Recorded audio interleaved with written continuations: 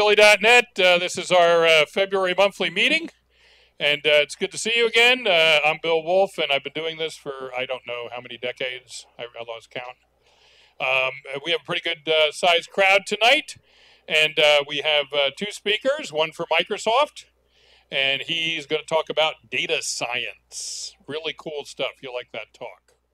And then the second hour, Stachu Korick is going to talk about F# and Fable. F#, of course, functional programming. So we're really going to make you think tonight. But before we do that, I'm in love with curling. So I want everybody to cheer with me. You ready?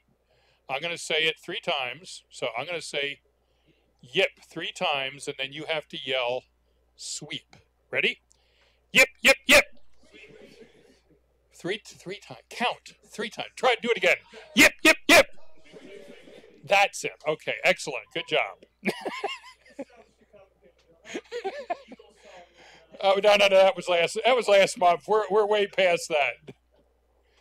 Okay, since you brought up the Eagles, I am happy to abuse a traveler from afar. Paul, if you could stand up. Come on. Yep, yep, yep.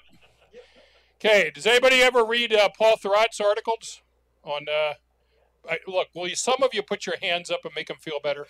Come on, it make you feel better, okay. Sir, I don't watch any of your Eagle games. Yes, and it's so sad. He used to live up in Beantown, and he used to be a Patriots fan until just recently, correct?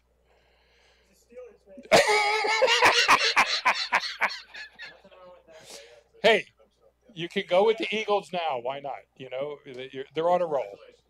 Thank you. All right. So, anyways, I need to show you on Meetup what happened to our Meetup. I don't even know. I'll figure it out. Okay. So, I am not logged in, and can I log in as you, Rich?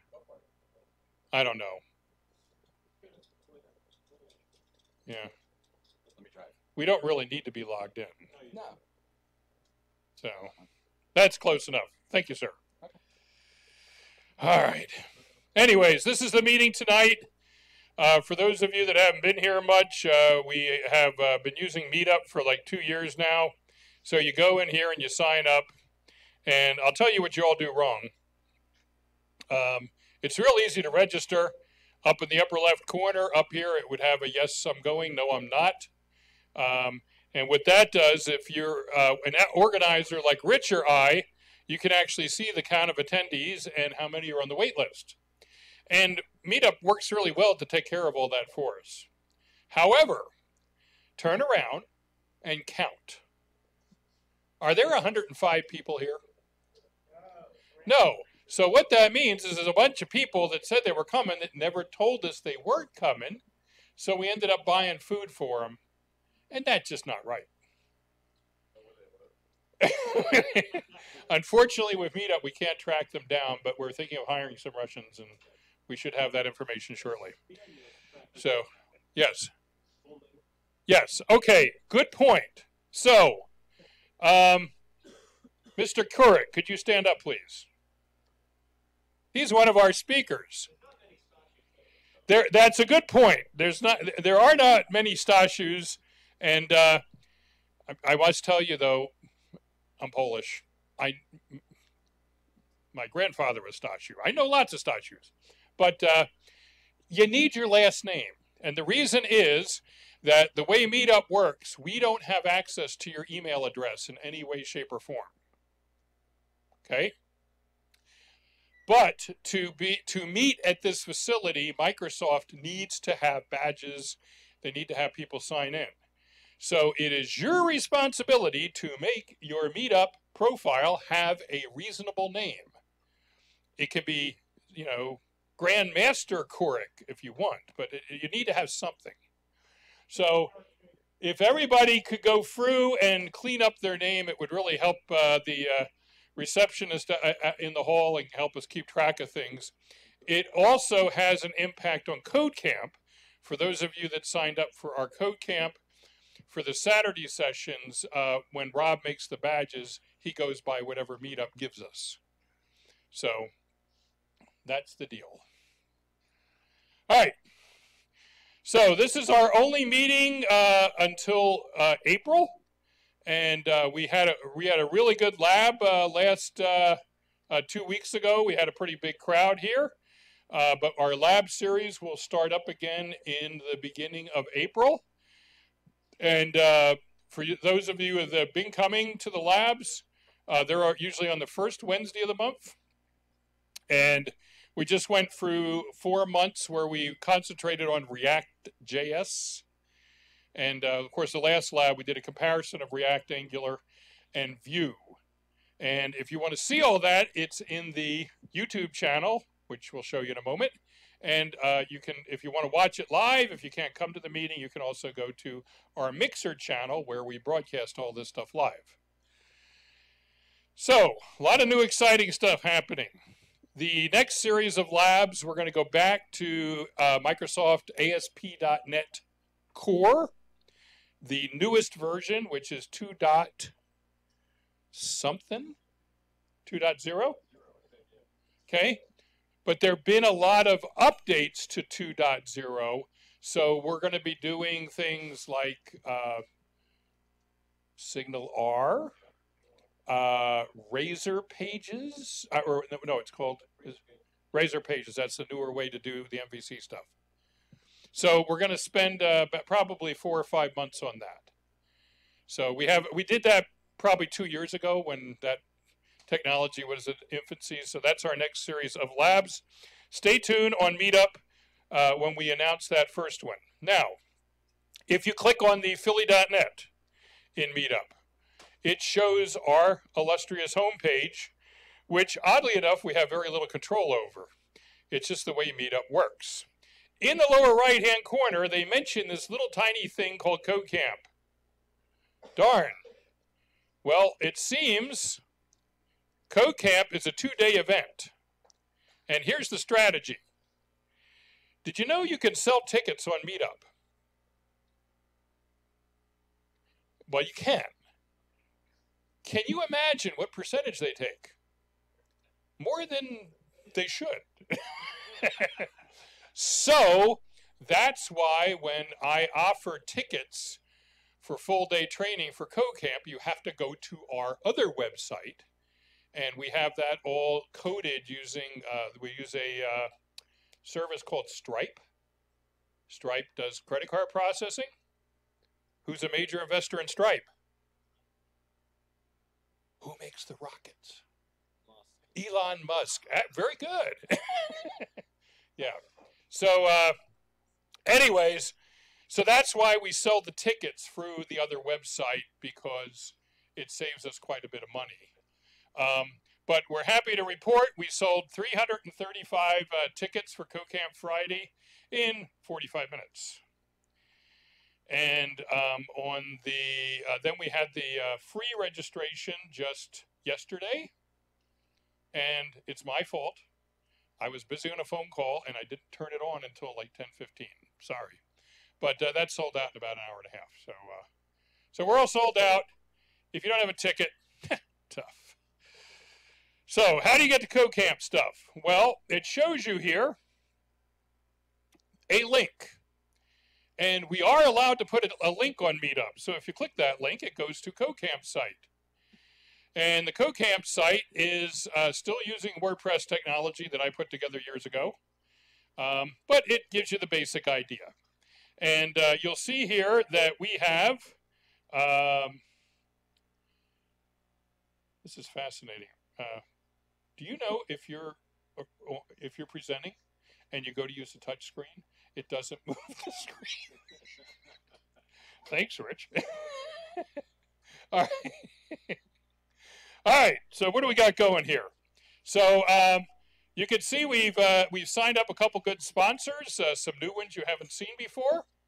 We're going to do something a little different this year at CodeCamp. We're going to make it so for you to win the prizes at the end of the day, you have to visit the sponsors. So there'll be something that you have to like carry around and, get stamped or whatever. We'll figure it out. But we're just trying to get them a little more play. You can see that we have 6 gold sponsors and then a couple bronze sponsors. And going down here, I have pictures of all the speakers and all the presentations. And the ones that say sold out, those are the full day training sessions that sold out very quickly. But it's really annoying to look at it this way. So what I would recommend you do is click this secret button. When you click that secret button, and then if you remember your function keys, you have to press function 11. That's the best way to look at the conference. So what this does is show you all the Saturday sessions, and so if you pick one of these, who can I pick on here? Stachu. There you go. So Stachu is going to give 2 talks, and then just click on that. And so, anyways, I designed this. Rich broadcast this on the screens around the building. So this is what you want to look at to get your schedule straight. So hopefully you're going to go. That's all I have. Does anybody have any questions or anything about upcoming events? You really want to listen to data science. Okay. And then I'll bring in Dave Voyles from Microsoft, and he is going to wow you with all this cool stuff you can do. You're going to show us how to figure out where to put things in on a factory floor, right? That's right. You're going to show us that one. All the big data. Excellent. Actually, I saw a good XKCD article today from a friend. I'm glad I remembered this. I'll post it up here in a second. Okay.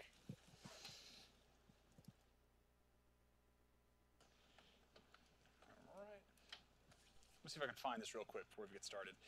XKCD machine learning. Here we go. Perfect. XKCD is a comic for everything, right? So here we go. This your machine learning system? Yep. You pour the data in this big pile of linear algebra, then collect the answers on the other side. What if the answers are wrong? Just stir the pile until they start looking right. And this is largely how some parts of machine learning work, and definitely when you're just getting started too. So this is a great analogy, especially if you're coming from a background programming. And most of us are programmers or have some kind of technical background, I'm assuming, yes? How many of you are working with data science or machine learning actively as part of your job today? All right. How many people are doing development of some sort? Coding, infrastructure, IoT, anything like that? Okay. Well, so we have like kind of mixed crowd. Everyone else, I don't know what they're doing here, but we're going to have fun. So my name is David Voyles, technical evangelist. Look at us as developers who talk to developers. Probably the best example of something that I've seen yet. You did mention Razor Pages, right? Which we're coming out with for .NET Core. Now there's something else also called Blazor. Have you ever seen the movie Dodgeball with Ben Stiller, like maybe 10 years ago? There was a scene where he's introducing his team and he's like, look at Laser, Blazor. So everyone's like Zer on their team, and I thought of this immediately. But anyway, a little side tangent before we get started. Blazor, new project. Started at one of our hackathons that we have at the company. We get plenty of time just to work on whatever, often a week at a time, and then showcase it. And I saw this in Redmond maybe 6 months ago, but allows .NET to run in the browser through something called WebAssembly. So we have Razor, and we also have Blazor. Just want to make you aware of it. This article is only, 6 days old anyway, so interesting stuff. We didn't come here for this, right? We came for machine learning. I also gave a talk last week on machine learning at the Philly Azure user group. So I'm not going to cover too much of that content again. Whoops, wrong talk. I'm not going to cover too much of that content again, but if you want to catch up on a lot of this, like book recommendations, we'll say more of the non-technical stuff, this would be a great place to start. My site's kind of acting up today. Here we go. Friday Philly Azure February meetup. Let's try this. Here we go. So you can find the recording over here somewhere on their page. Chris, where's Chris? Okay, perfect. So you can find the recording of maybe an hour machine learning talk or data science talk that I gave last week downstairs. But with that in mind, today we're going to do a little bit more coding. So if you have a computer, great. If not, no problem. You can follow along. And it's all going to be in Python. How many of you are familiar with Python? Okay. And then for those of you who aren't, no problem. It's a very, very straightforward and simple language. The only reason I started using it was because I kept going to hackathons with students, places like Carnegie Mellon, Stanford, at Cornell, and students would want to do everything in Python, right? They'd want to write web servers and spin up websites, do data science and machine learning, so that's how I learned Python. And later on, I found out, oh, I can actually use this for data science, too. Not much of a learning curve, so don't worry about it. We're going to make it nice and easy for you. Even better, we're going to use a tool called Azure Notebooks. So if you go to notebooks.azure.com, you can see what this is all about. So these Azure Notebooks are simply Jupyter notebooks, right? It is Python that's able to run inside of your browser. It has an interpreter and everything. It's fantastic. The alternative to using something like this, you'd have to download some tools, set up the environment on your own machine, something called a Jupyter Notebook. Usually it's not too bad, but if you're running a Windows machine, it doesn't come with Python by default. If you're running a machine based on Unix, maybe a Linux machine or a Mac, it'll come there by default, so no problem. The other part where things start to get a little tricky is there are several versions of Python, right? There's 2.5, 2.6, 3.5, 3.6. Turns to a bit of a mess.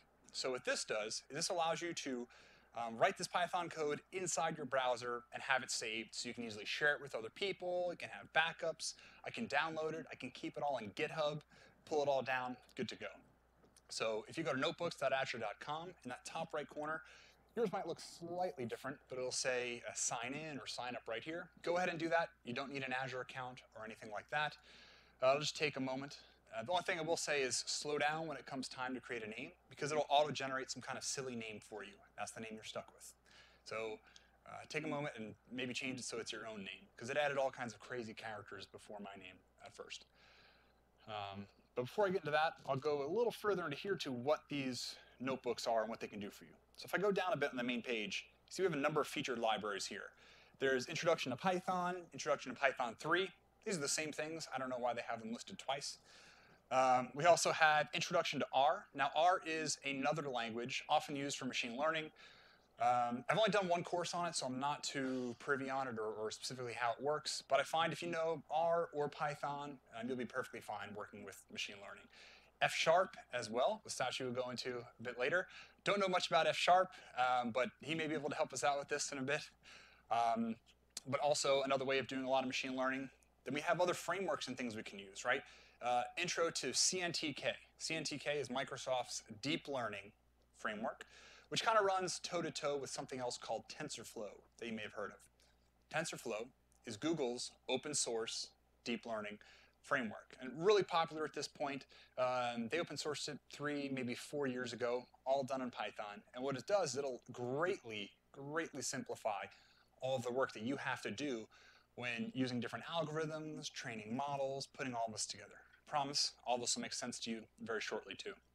Go down a bit more, and if you're brand new to the notebooks, after this talk today, what I suggest you do is take a look at something like Introduction to Python, just to make sure you're familiar with it. Move on down to getting data into your Azure Notebooks. There are a couple different ways you can do this. You can pull your code from GitHub. You can have a CSV or Excel spreadsheet stored alongside your data and run it all there. Going down a bit more, we have things like fundamentals of data science with Python, also very helpful. So if I were to start and do this today with no background, I would say Intro to Python, getting data in your Azure Notebooks, and then fundamentals of data science with Python. All pretty short. You can knock most of those out in probably 3 hours total if you sit down and put them all together. You have a very solid understanding of how all of this works. We also have other ones like create and deploy an intelligent cloud service. I'll click on this for a moment so you can actually see what these notebooks look like. So right here, all right, it just looks like a giant PDF or text document. This is what the notebook is.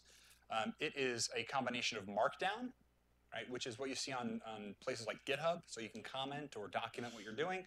And then also, it has little cells where you can enter your Python code and actually see it run in real time. So right now, I can't actually run anything. If I went to hit this button, it's blanked out. What I need to do is actually hit download, and that'll allow me to run it locally, but I don't have all those tools set up just yet. Alternatively, I can do something like clone, and because I've already created an account here, this will clone all of this into my library. So you can see right here I have notebooks.azure.com/DaveVoyles, libraries. It's going to create a new library, a new folder called samples. And in this case, it's going to have a name of samples notebooks. I'll make it public, so if I want to expose this to other people. Some stuff I'll make public because it might be workshops thing I want to have available to everyone. Other things are private.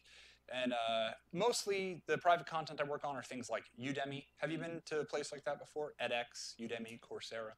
Like an online repository for videos and learning and courses and things like that. So often what they'll do is they'll give you a bunch of code to learn from. You can download that code while you have the videos playing alongside and code with them. They obviously don't want all that exposed and available to public, so that's why I make a private library. But in this case, I'll hit clone. It's going to take a moment. It's going to copy this from Azure into my notebooks. So now you can see I have something called DaveVoyles, library samples, and in a moment, yeah, here we go. Azure Notebooks, welcome, creation, deployment of Azure ML, sentiment analysis, F#, all those things that I showed you before. Before we get ahead of ourselves, right, we see we have this beautiful environment to get started with. What I want to do is give you a brief overview of AI, machine learning, and deep learning. So start over here. And again, I covered this briefly during the Azure meetup, but I'll do this again. So lots of buzzwords out there, right? Often you'll find, particularly on the business side of things, right, there's a big disconnect between the developers and the business folks, but I think it's kind of always been that way. You hear artificial intelligence, it's going to solve this, bots are going to take over the world, Skynet, like you mentioned earlier. Although Skynet, maybe that will really happen. Yeah, that is happening. So look at these as three large bubbles, right? Artificial intelligence kind of encompasses all of this. And if you use any Microsoft suite of tools, you might have heard of cognitive services, right? These are things like our Vision API, our video indexer, our sentiment analysis tools. These are essentially machine learning tools that we have running inside of our cloud that we expose to you through an interface like HTTP and REST. So we're building all of the models and running it for you, and we're exposing it to you to consume as a service. Machine learning goes a little bit deeper, right? It's where we have algorithms whose performance improve as they are exposed to more data over time. Right? So these machine learning tools, they're dumb to begin with. They only know what you tell them. And when someone says, I'm building a model in machine learning, what they really mean is they're taking an algorithm, some kind of math that currently exists, and essentially turning into a function where they can pass in a bunch of parameters, right? Things, columns, and they can have some kind of output so it can make predictions or guesses for them in the future. Finally, we have something called deep learning, which is like machine learning, but on steroids. That's when things get really interesting. NVIDIA has been one of the biggest companies leading the charge here, largely because we see things like the rise of GPUs, or the graphical processing units. And oftentimes they're dubbed the general processing units. So these are those graphics cards, usually pretty large, maybe roughly the size of this tablet here, a little bit fatter. And at the beginning, maybe 20 years ago, they were used strictly for video games, right? They had one purpose, and that was just to crunch numbers as fast as possible, and particularly those pixels that you'd see on your screen.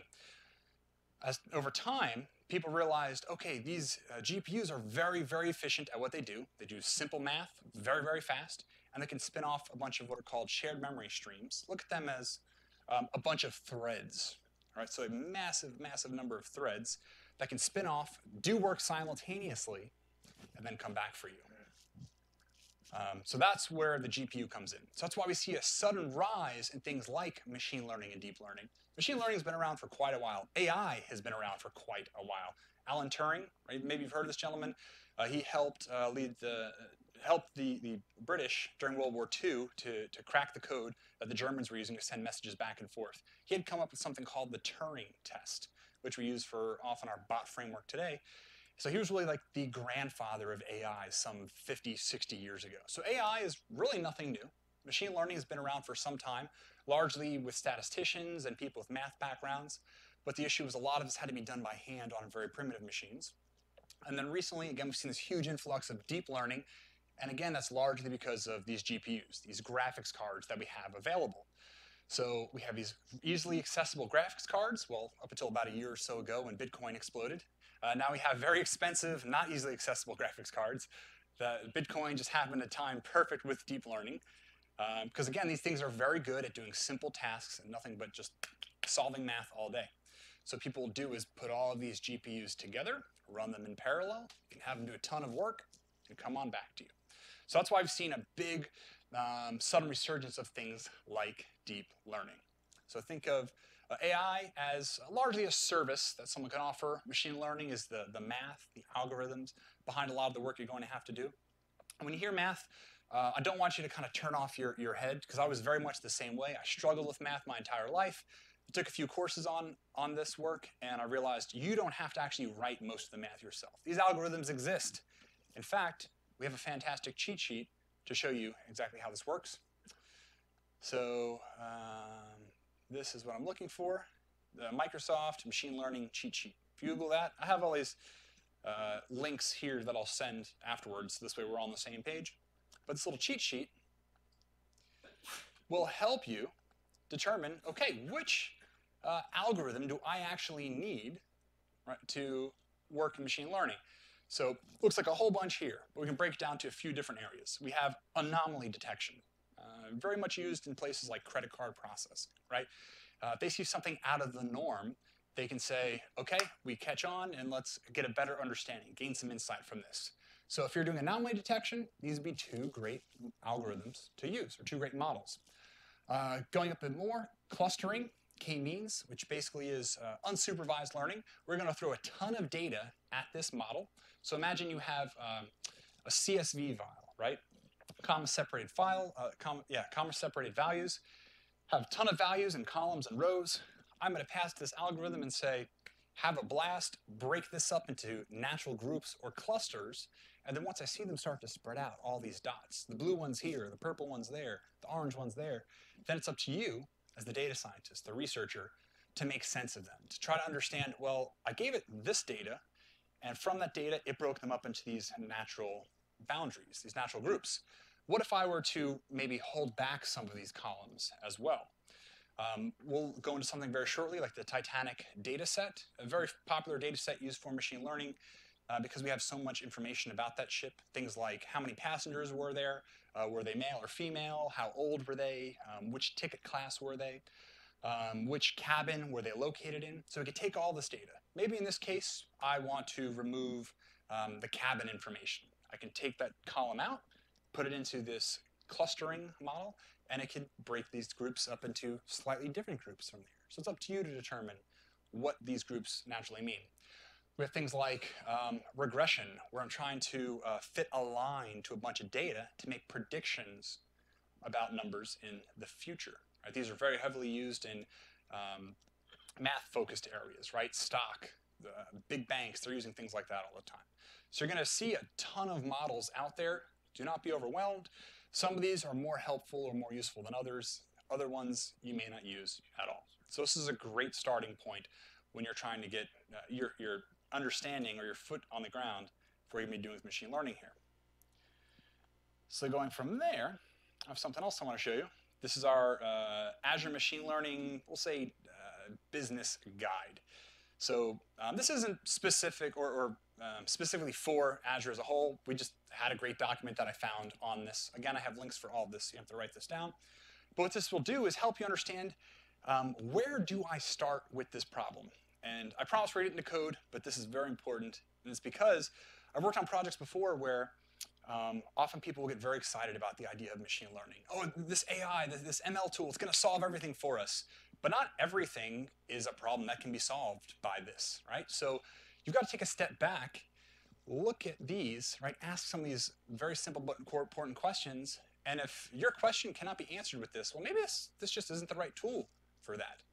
So I briefly spoke about regression before, right? So I want to forecast the future by estimating the relationship between variables, right? I said regression, very heavily used in financial markets, right? So makes perfect sense right here. Let's say estimate product demand, predict sales figures, analyze marketing returns.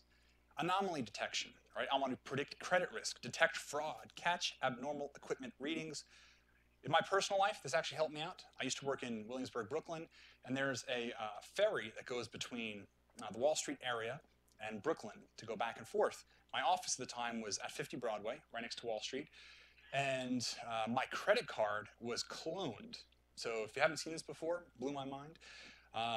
You can bring your credit card or ATM card, debit card, whatever, put it into a machine, and what happens is people will often have a little chip scanner on there. Well, they'll actually grab all the data off your card. You still have your card in your pocket. Take that data, they'll fabricate a brand new card, an authentic card. And that's what happened in this case. Someone copied my card. I only knew because Chase at the time had called me and said, yeah, we saw that you'd used the ferry or the water taxi today to go to work, but this wasn't the typical time that you go. I looked at this, I'm like, holy cow, they're absolutely right. And then I had to figure this out. We called the ferry company. The ferry company says, nope, your actual credit card was used. Here's a copy of the stamp. And I looked at it and I said, holy cow. So the bank right away said, oh yes, because someone must have cloned your card. But that anomaly detection is what alerted them, because they say, whoa, typically you're on the 6 o'clock ferry. Now all of a sudden it's at 8 o'clock. Something's wrong here. It could be something, or may not, but better safe than sorry. So anomaly detection, there we go. Clustering, I mentioned this before, separate similar data points into groups. Classification, identify which category new information belongs in. So go down a little bit further, you see these first few here, regression, anomaly detection, clustering, not too much to worry about. Go down to classification, and a little bit further down, I say I want to break up, identify what category my new information belongs to. If it's only 2 categories, right, some kind of binary data, yes, no, on, off, will this happen, will it not happen? This is great. I can use 2-class classification. But maybe if I have several classes, right, what is the mood of this tweet? Sentiment analysis, very popular. What service will this customer use? I look at it as maybe an enumeration, right? We have a few choices that someone can choose. I want to understand which case will they end up going towards. So now all of a sudden I understand, okay, I need to go towards multi-class classification, and there are a bunch of different algorithms that I could choose based on the other sheet I showed you before, right? So now we have a solid starting point. We understand maybe some of the issues that we're trying to resolve. We know we start with something like a classification algorithm, and then from here we can keep saying, okay, we know how to break it off from there. So again, look at machine learning works by teaching software to find patterns, right? It's going to find patterns just as well, if not better, than humans can. Go down a little bit further, and this is the bread and butter. Every machine learning scenario you go to run will work this exact same way. Several steps. First, we got to get the data. Now, you can look at it as maybe something small. You just want a tiny CSV file. Maybe you're going to take tons and tons and tons of tweets, right? We have all kinds of APIs that are available to us. But one way or another, we've got to get this data. Second, too, and this will take most of your time, hands down, is preparing the data. That means cleaning it, getting rid of the columns that you don't need, removing any of the data that's missing or not available, right? You don't want to start to skew your results. Maybe you have huge outliers for just a couple of your data points. You don't want them to throw things off. Get rid of them. So this will take most of your time. In a lot of the demos, tutorials, courses you'll find, most of the data is prepared for you. But often, you might sit there for several days with other engineers just sifting through this data, finding out what works and what doesn't work. Going down a little bit further, step 3, we have training the model. We're going to feed the information into the machine, teach it what to expect. So training the model, best way to look at this, if you're a developer, right, you're going to write a function. Your function is going to have certain parameters going in and a return value. That is what training the model is in terms of developer speak. We're going to decide which parameters, which columns or features are we going to pass into this, and then what are we expecting in return. Going a little bit further, what is it? Train, because everyone kind of uses different words. Score and evaluate the model. So after I have my testing data, we can look at, training and testing data. I have some kind of, I might cut my data in half, right? Maybe I have tons of Titanic data. I'm going to cut it in half. I'm going to take it, and I'm going to pass this data into my model, have it do some work on it, and I'm going to see how well did this model predict based on the data I gave it. Going there, one last step, because we cut our data in half, we can actually predict future demand. So I have my training data, which is how my model actually gets slightly smarter over time. Then I have finally my testing data. And what this does is I can put in this new data that this model has never seen before, right, going in blind, compare the two, and if both results are similar or matching well, then I know, okay, I'm on the right track. So it gets much, much more complicated than that, but that'd be a story for much later. Finally, at the bottom here, we can see that there's several different algorithms that we can choose, kind of similar to that sheet I showed you before. If you know you want to do regression, you can click on any of these examples, and I'll go into great detail about how all of them work. You with me so far? Perfect. So meetup, don't need this right now. Okay, so we can actually start to code at this point. So you can go over to notebooks.azure.com if you'd like. And what I'm going to do is, oh, you know what? You may not be able to start with this one just yet because I don't have this data for you. But, you know, you can watch along as I start to code here. Okay, but what I will start with is how these Jupyter notebooks work. So look, again, Jupyter notebook, nothing more than writing Python inside the browser. But again, huge benefit is that you don't have to go crazy with setting up your Python environment, getting all the tools installed. Up here in the right-hand corner, you can see I can select the different environments that I have. In this case, it's Python 3.6. I'm going to hit refresh just in case this page went to sleep on me. First thing I can do is I can have this little cell, is what they call it here. Cells where I'm going to write all of my code. You see, I can have this little pull down, and I can tell this explicitly. I want to write code. Maybe I want to put some markdown. The other two, raw, NBC convert, and NB convert and heading, I haven't used just yet. But in terms of libraries, what I'm going to do is import something called pandas. Pandas is a very popular data science library built on top of something else called NumPy. Actually, it's something else I should cover real quick before I dive into this. All the different libraries out there. Let's take a minute here. I have a blog post getting started with data science and machine learning in Python. Again, I'll send the links out after this. There are several libraries or frameworks that you can use when building out a lot of your tools. Some of the more popular ones include NumPy, which is for a fundamental package, right, for manipulating numbers and data with Python. Nearly every data science tool will use this. Pandas, built on top of it, makes it much, much easier for you to work with as well. Going down a little bit more, scikit-learn, if I'm doing machine learning work, I will use this all of the time. All of these are open source packages too. I use scikit-learn because I won't have to actually write these algorithms or build these models myself. Instead, I could say something like scikit-learn import. Now I have access to that whole namespace. And I could say linear regression model. And now, boom, all of that math is done for me. It's saying, feed me the data. That's it. Alternatively, I could write this all myself in Python, but there wouldn't really be any benefit to that.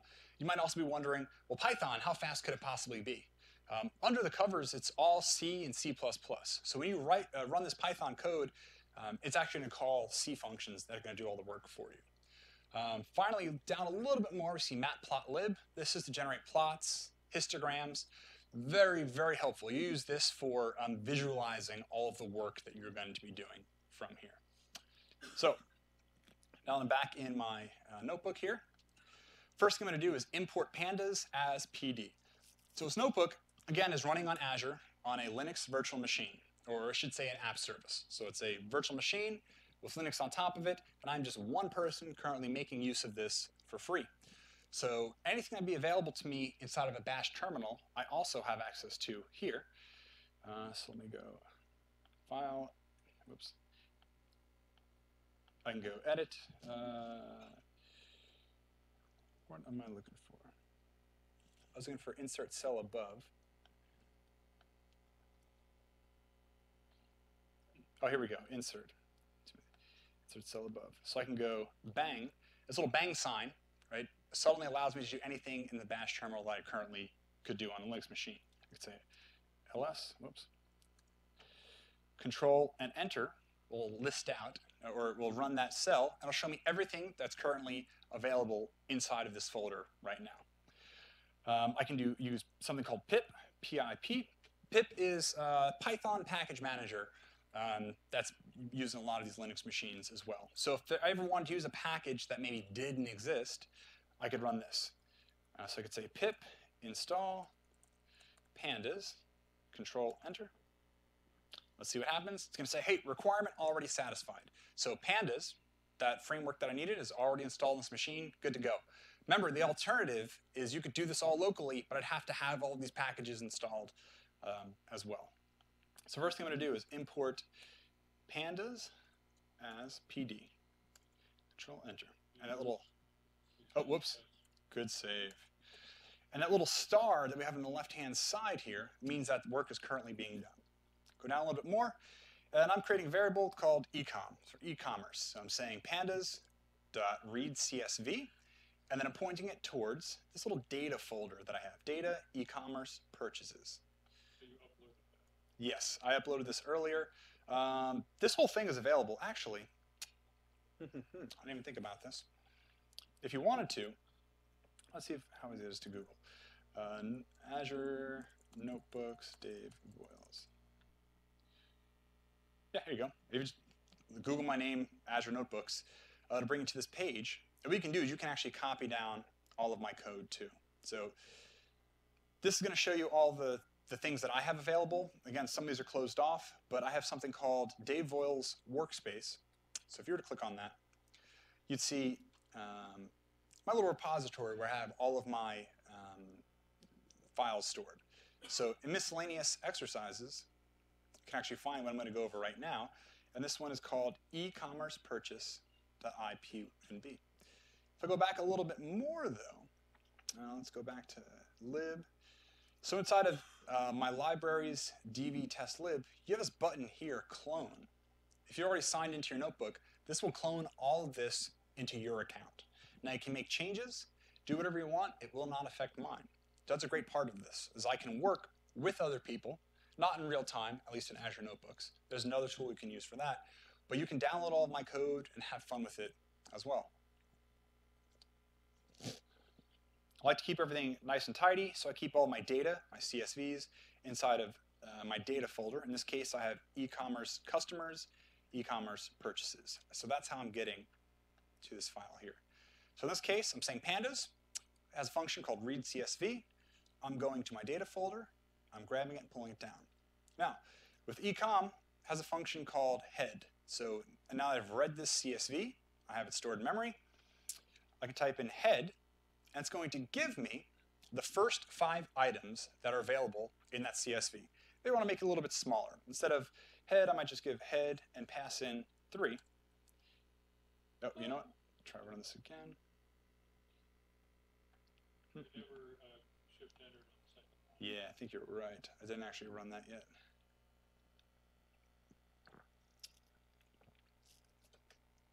There we go. Okay. And also what kind of threw me off was I was deleting things, adding them before, so I wasn't sure which order I did it in. On the left-hand side here, though, now, you see how I have 1, 2, 3. Or it's actually showing you the order that all of these things were executed in. So very similar to web code, it's going to start at the top, work its way down. So I have e-commerce. I'm saying e-commerce.head. Give me the first 3 items here. And you can see it starts at 0. It's an index.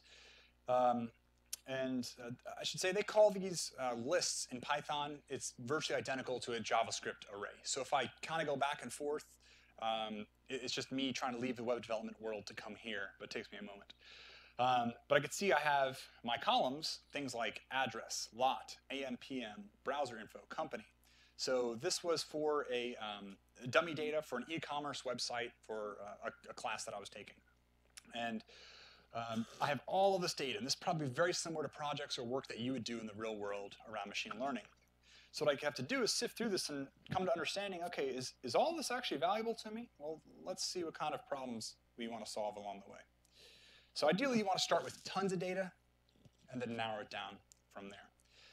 I can say e-commerce.columns, and what it's going to do is actually list out all of the columns for me. This is very helpful when I want to build a model because I want to make sure that I'm not mistyping these columns, especially if I have 10, 20, 30 of them.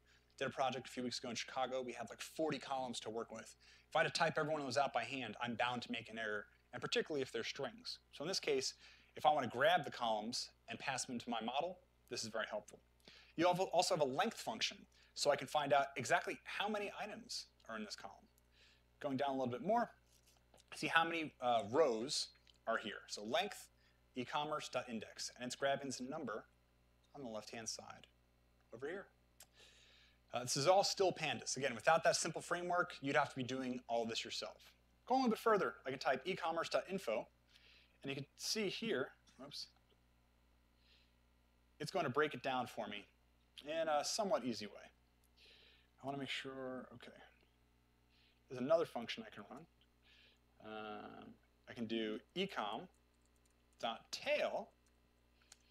What that's going to do is give me the last few items there as well. This is helpful because sometimes you might look at your data and say, okay, the first 5 things look fantastic, but at the end, maybe some of the data got thrown off, or the person entering all this manually got tired or worn out.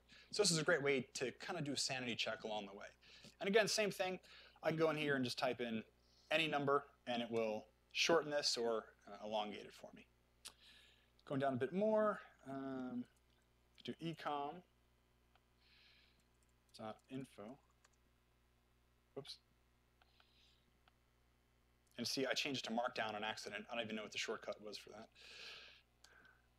Okay, so now I have info, not as a property, but as a function. I've added these 2 brackets here. And now I have a little bit more. This is very helpful. I use this all the time, and for a number of reasons.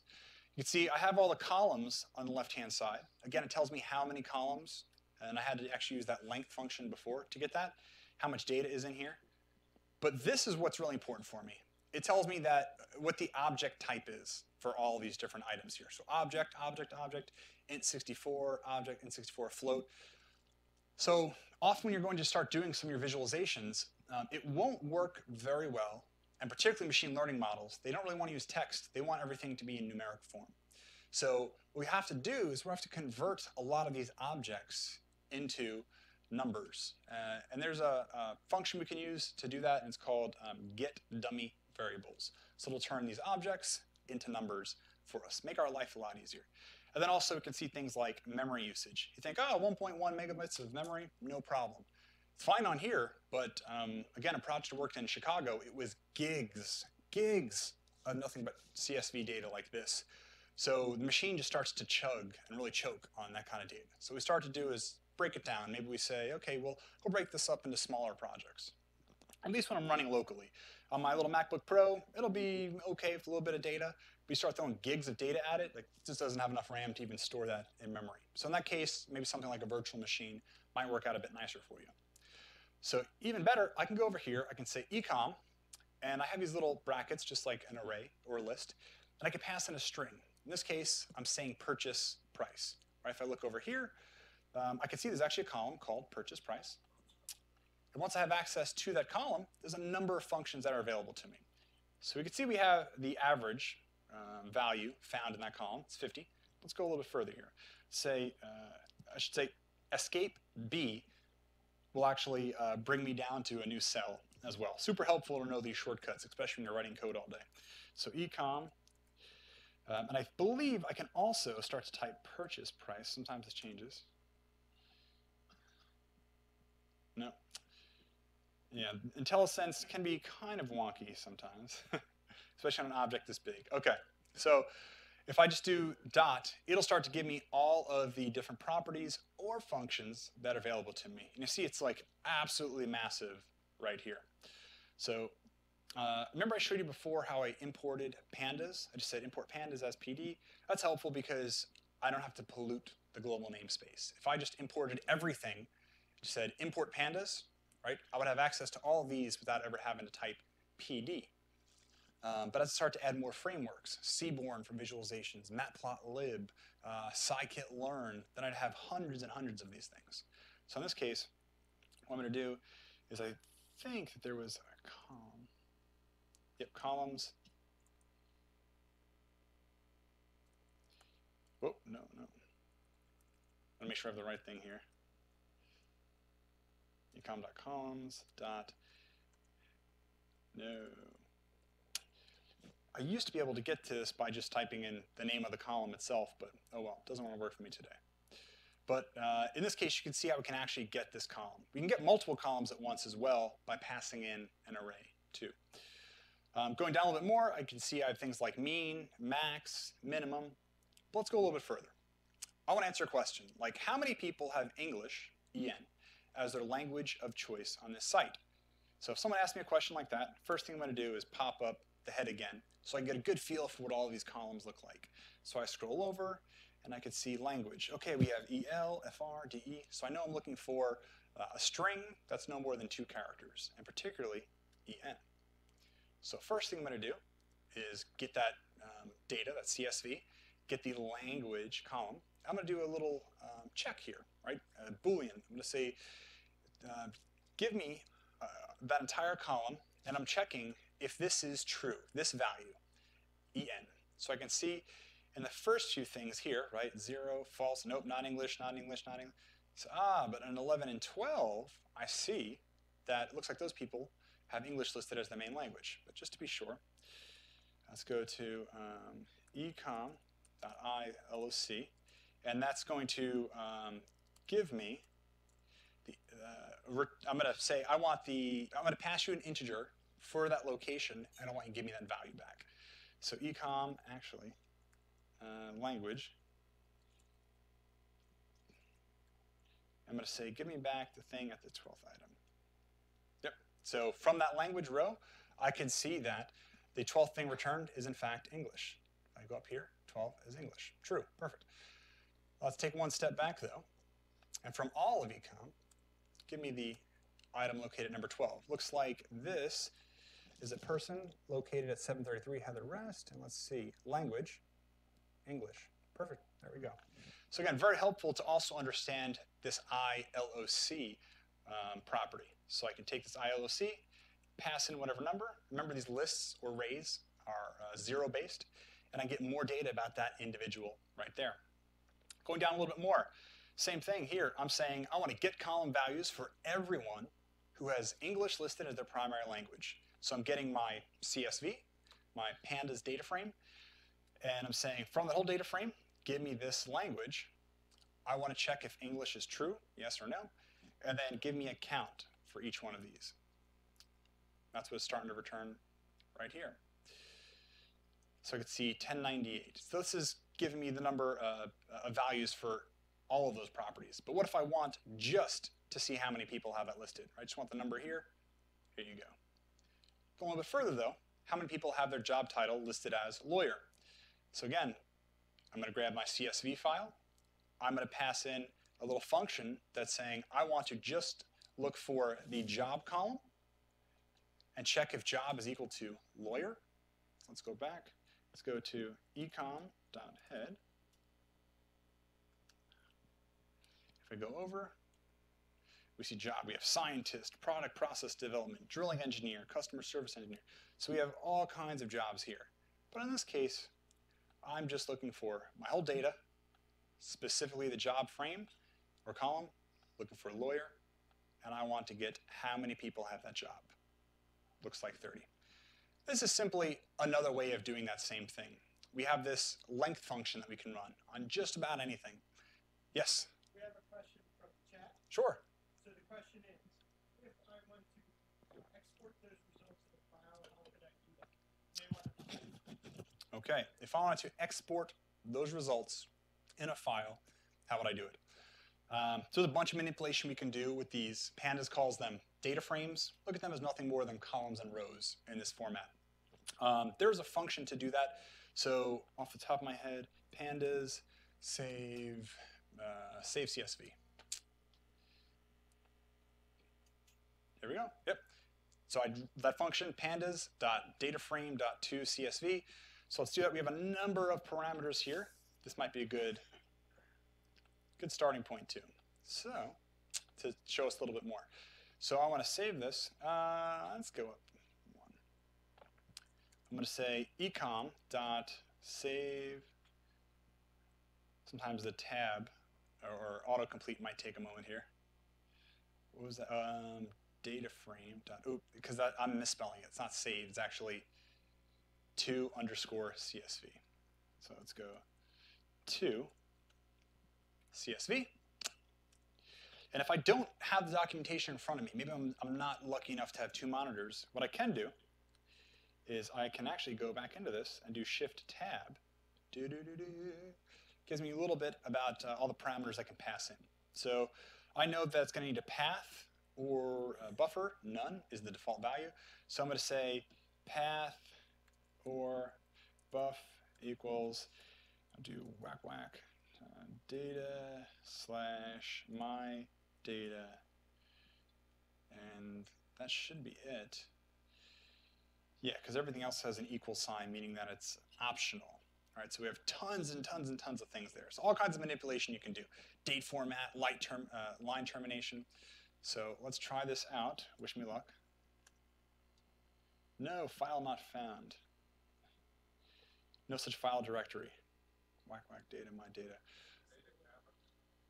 Sorry, what's that? Oh, maybe. You sir are right. Kudos to you. Now let's go back. I'm going to refresh this page. My data.csv. And it's probably just going to be like a huge CSV file. Let's see what it looks like. Well, huge, relatively speaking. Boom, there we go. So that is how you do that. Yes. Oh, that's it. I see a black screen up there. Oh, there we go, 10 minutes. The screen went black. I'm like, okay. I have that death stare into the screen. 10 minutes. Okay, so this is very helpful when we want to start actually dropping rows, manipulating our data. Maybe you don't want to bug the database admins all the time to keep giving you new data or keep saving it for you. So in that case, you have a lot that's available to you as well. I'll tell you, I keep the docs open all of the time in another screen because there's a lot going on. There are tons of frameworks here. You do not want to be writing all of this from scratch. So that's where this stuff comes very helpful. A graph, absolutely. So good point, because I have some questions here. You can answer them yourself when we're done. But see, we have tons of data. I want to understand how we can manipulate a lot of this Python. If we go a little bit further, this will be very helpful for you. This is the Titanic data set that I briefly discussed before. Before I said we have to import a number of frameworks or libraries. We have pandas, which we used before, NumPy, which is lower level math manipulation, matplotlib, which you'll use for all of these because it is your frame for charting, for graphing things. And then finally we have Seaborn, which is built on top of matplotlib, and it will make all the charts and graphs nice and beautiful for you. Finally, we have this little thing. It's called magic function, magic variable, maybe magic keyword, one of those. But essentially what it does is say, when I create a chart or a graph, just put it in line with the rest of this. Otherwise, if I don't have this line in here, matplotlib in line, every time I go to make a chart or graph, it's actually going to have it as a pop-up inside the browser. So not really convenient. So going down a little bit so I can visualize some of this. Right, I have something called training. This is my train data. And you see I'm going to my data folder, getting Titanic_train.csv. And like I mentioned before, we have passenger ID, whether or not someone survived, passenger class, name, gender, blah, blah, blah. Keep going down. Let's go down here a bit. First thing I want to do is I want to start to make sense of all this. So I create a, first thing I do is create something here called isNullTrainingDF. Data frame, columns and rows. So I'm doing is saying, take that training data, that Titanic data, and I'm looking to see if anything is null. That's kind of what I did right up here, was see, hey, where are all of these null values? So I'm going to use Seaborn to plot and visualize all of this. Right now I'm going to have a function. It's going to return false if the data is null, true if it is not null. So we have all kinds of, or this stuff's full, but if I go down here, I have quite a bit that is missing. So if we go down here, I have a function called SNS, Seaborn.heatmap, and it's going to draw a nice visualization for me. So it's going to say, hey, I need some kind of data. Remember, we have IntelliSense here, saying data, and data does not have an equal sign. So that means that it is not optional. I must give something. If it has an equal sign, it's optional, and that is the default value set right next to it. So in this case, I'm giving it the Titanic data, and I'm saying ytick labels false. Yticks would be over here. We'd have tons and tons and tons of numbers, because I think we have 1,000 people or something on the ship. So I'd have a tick for each person on there. I said, don't even want them. C-bar, don't remember what C-bar is here. But then I have a color map as well. There's a bunch of different colors available. So if I remove this, you'll see what I mean. Whoops. For some reason, the color didn't display at all. That's nice. Oh, that's right. Maybe that's it. No, same thing. Oh, well. But there's a bunch of different colors that you could add here. In this case, it is not for some reason. Someone's jinxed me. I thought there was a way to go back. Maybe not. Oh, well. So anyway, I know CMap equals, we use a string. If you want to see what these look like, let's go Cborn CMap. See all the color palettes available to you. Here we go. Beautiful. So I could say color palette HLS. Let's try HLS or Hustle HUSL. Don't know what that is. HUSL. Run this again. Oh, it doesn't want to work for some reason. That's nice. That's my luck. And what is this saying? Saying not recognized. Okay, unless I misspelled that somehow.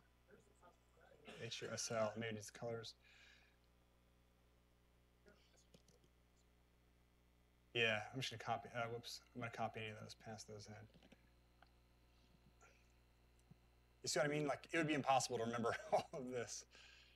Of course, now it doesn't want to work. Oh, you know why? Okay, so remember I said that the Python interpreter is going to start at the top of the page and work its way down?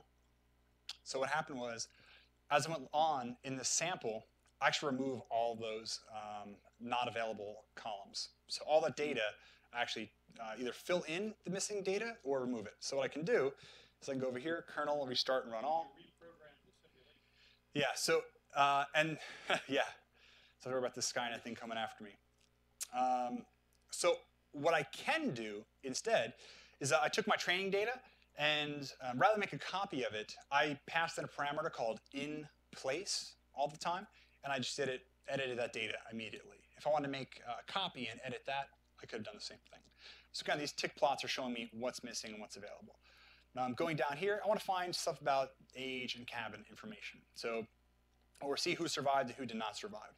So it looks like quite a few people did not survive on this ship, unfortunately, but maybe 300 something did. So what I'm going to do is say I want to pass in SNS, I want to do a count plot, and I'm going to say for my X column, I want to pass in the survived column from my data set.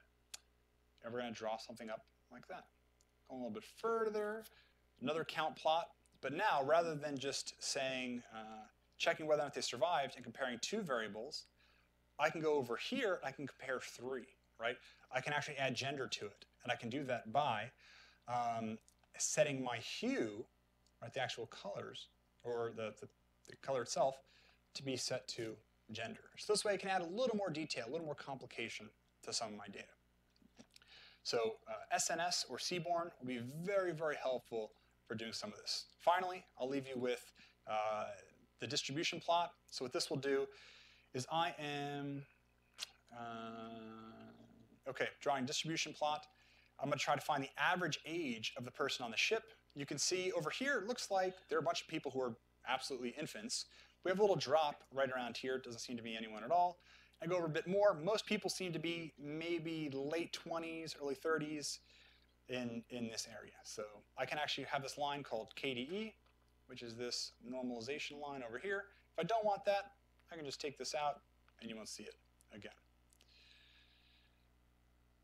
So this data, again, just kind of visualizing everything, dropping data that's not really relevant to what I want.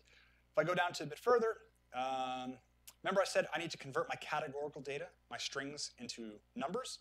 That's what I'm doing here with get dummies, taking my training data, getting the sex or gender column, and I'm going to turn those all into zeros or ones. And there's more to it if you go down a bit more. I made this all available to you so you can explore it as well, because I wouldn't have enough time. I've got about 3 minutes left at this point. If you go down a bit further, what I was trying to do in this example was try to predict whether or not someone would survive based on a number of different parameters. If you want to go a little bit deeper with this, there's a great website called Kaggle, and Kaggle Titanic. So Kaggle, I believe, is owned by Google, but great place for great place to get started with machine learning. So a lot of people contributing to what they're doing. Big companies are often sharing their data and having competitions there. There was one from an insurance company. I don't know, I'm drawing a blank right now. State Farm, right, where they had a bunch of data. They took images of people in a closed course, distracted driving, and they broke up these images into 10 different categories, right? That's what we're trying to predict here. 10 different categories. And they said, hey, everyone, build a model, train it, give us your feedback, and we'll reward the person who has the highest precision and accuracy on this. So this one's a couple years old, Titanic data set, another great way to learn. But the reason I like these is because they have a great description of each competition. There's frequently asked questions, see how the people are evaluating these things. But even better, they'll have people answering and asking questions along the way. They'll show you which models work, which ones haven't worked. So it looks like they launched this one 5 years ago, and it doesn't close for 2 years. There's other ones that have opened and closed in the meantime. I know Netflix does one every year. It's called the Netflix Challenge, where they try to have people compete to see, can your ML algorithm beat what we currently use? And in many cases, it actually does. It uses something called ensemble learning, which is using a bunch of different models and taking the best results from each. But the problem with their method is, the ones that typically win, is that they'd be so costly to actually implement with their services that it wouldn't be very beneficial. But great way for you to learn and understand what's happening. Kaggle, K-A-G-G-L-E. Again, I'll give them all the notes, or Bill, I'll give you guys the notes that I have after this for everything that I covered. There's a lot more that I could have gone over. Our cognitive services, some more documentation. But I encourage you to take a look at a bunch of these. And finally, take a look at this blog post that I have on getting started with data science. I point you towards useful libraries for visualizations. These are probably the most common ones that you use along the way. So once you learn Python, and really when you learn the frameworks more than anything else, it'll open up an entirely new world for you. And finally,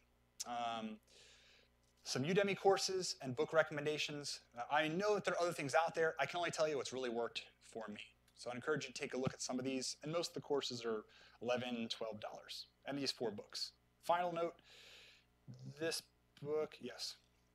This book, I would highly, highly, highly recommend. Hands-on machine learning with scikit-learn. So that's how the machine learning part, and TensorFlow, the deep learning part. It's fat. It's like this big.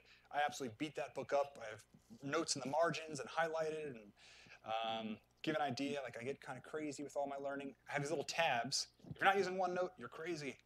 I keep all these tabs, and this is just me taking notes throughout the day about regression types, evaluation metrics. So it's a lot. Coming from a developer background to do this, it's got a bit of a learning curve and additional resources. So take a look at those, and I'd be more than glad to answer questions after this, or come find me afterwards.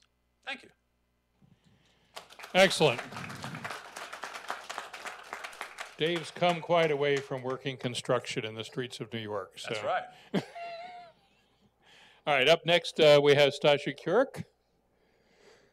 So it'll take him a minute or two to get wired up. Chris, how many people have we had online? This 17. That's pretty good. Okay. And don't forget, our YouTube channel, we have replays, and then we put all of these links on there as well. So speaking into the microphone. Yeah. So hey everybody, thanks for coming. And there's a lot of great information tonight. You see a lot of stuff flying by in your browser. So we have a YouTube channel. It's pretty easy to get to, youtube.com/philly.net. And as usual, if you're a veteran around here, you know we spell philly.net, Philly, D-O-T-N-E-T. You go there and you find our replay, which is usually up within 24 hours. We also put all the links to everything you see tonight. We've got a cool utility called OneTab and gather everything up in there. The folks on Mixer already have them. So thank you for watching on Mixer. We got a little bit of a head start on that. Back to Bill. And mixer.com/philly.net, D-O-T-N-E-T, Philly, D-O-T-N-E-T. If you ever can't make it here, just join us there. And we're switching over. We'll switch over for Stachu in just a moment. If you're interested in how these guys are doing the recordings, Chris is going to give a talk at CodeCamp, and explain all the technology he and Rich used to do this. It's pretty interesting stuff.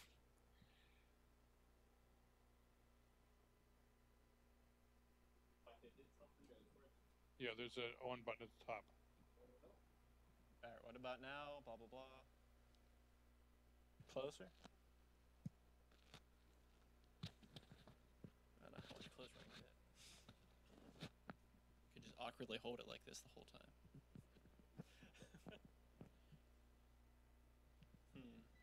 Testing. I could. Wait, does that work? Hold up. Rich, does this work? It looks absurd, but if it's functional, no? I think it looks nice. Yeah. If we get a little bit closer here. I don't know. I can talk loudly. Maybe that'll help. All right. Cool. So, hi everyone. My name is Stachu. I'm pretty much the F# guy in the area. Before I get too deep in here, all of the links in the slides are available on my website, stachu.net. So everything that we'll cover, you can check out there. So today we'll be going over 4 topics. Number 1, F#. What is it? Why should you bother picking up this, what I think is a fantastic tool? And we'll actually get into some data science examples tonight, just why F# or why so many people go to F# for data science. Secondly, we'll talk about Fable, which is a tool you can use to take your F# source code and convert it into JavaScript, thereby using the whole JavaScript ecosystem in a very type-safe way. Number 3, we're going to be talking about Fable Elmish, which is a architecture built around the Fable ecosystem. And finally, we're going to be talking about the Safe Stack, which is using F# both on the client side of a web application and on the server side. So a lot to talk about. A little bit about me. I software developer, Academy 1. I work in the higher education space. I actually don't write F# on my day job most days. I do a little bit for ETL, but most of the time I'm just writing C#, .NET, full stack, the normal stuff. I recently moved to Philly, yay sports. If you want to contact me, all this info is up there. And I'm pretty much the F# guy in the area here. I've been doing these talks for a long time. I'm still excited about it. In fact, I've been giving conference talks. I host a podcast about it. I even met my significant other while giving a talk here about F#. So anyway, so first thing we're going to be doing is talking about F# itself and why I love it so much. So first off, what is it? So it's a mature, open source, cross-platform, functional first programming language. If you go to the official F# website, fsharp.org, that's the slogan they have at the very beginning. So I want to kind of break that down for you. Again, all these links are online. So number 1, it's mature. It's been around for a very long time. It's been in development and released since 2005. It's open source since 1.0, since the initial release. It's always been very community-heavy and community-friendly. It's cross-platform. Since 2.0, you've been able to run it on Mac, Linux, and Windows. And finally, it is functional first. And functional first, we won't get too much into functional programming tonight, but it basically means you think more about your functions and how the data flows than you think about how different objects react. So it's just a little bit different from object-oriented programming, but we won't get too much in that tonight. More importantly than any of those like maturity or any of those kind of aspects, I want to talk about a few C's. Number 1, F# is very concise. You can do a lot with very little code. So the first example we have right there, again, by the end of the night, don't expect to know all the syntax, it's not really possible. But what we have right there is we have a list that goes from 1 to 100. We can sum that up in a very link-like way, if you're used to C# link, and we can print that out. And we can print that out in a type-safe way. So that %d that you see over there is a string that's basically saying only accepts certain types here. So if I try to input a string instead of some kind of number, that will actually yell at me at compile time. Secondly, if I want to create really simple functions like squaring a number, I don't have to go through all the extra curly braces and all that kind of stuff. To define that function, I can do that very simply. So right there, I have a function that just squares a number, takes in something x, multiplies it x times x, and the type, the fact that it's taking in an int and returning an int, that is all figured out by the compiler based on the fact that I'm using that multiplier right there. So very concisely, you can do a lot of stuff. And then, of course, you can use that function very quickly.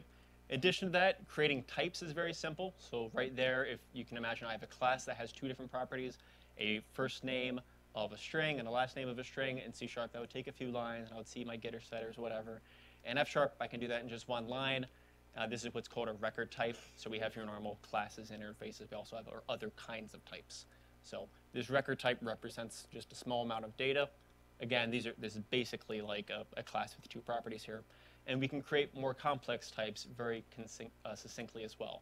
So an employee, it can be either a worker, where they're just some kind of person, or they can be a manager in which they're managing a number of different employees. We can represent that very concisely. I can take this to some kind of business analyst and basically say, hey, does this make sense?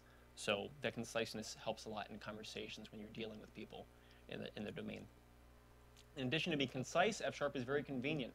A lot of the work you would typically have to do in C# to wire up some things, you don't have to do as much work. For example, by default, we have structural equality. If I create a type called person, and I create two objects of that, or two instances of that, both of first name John and last name Doe, when I try to compare those two in C#, it'll say it's not the same because it'll check the object reference. By default, F# will actually look at the internals of what data actually exists inside of there. So it's very convenient in that way. If you do want referential equality, all you have to do is put an attribute on the person type itself, and you can get your normal referential equality. In addition to being convenient, it's correct. There's a lot of stuff that F# does to make sure that you don't do the wrong thing. For example, if I have some kind of units in meters and some kind of units in feet, I probably shouldn't be adding those without converting them.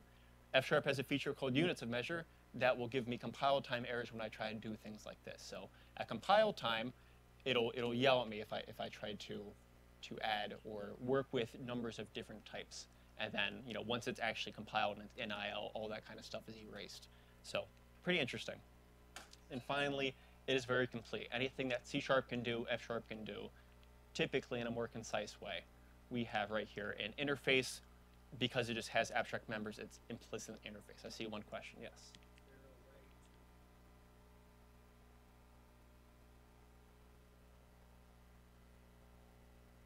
By default, wait, sorry, can you rephrase the question? Yep. Sure.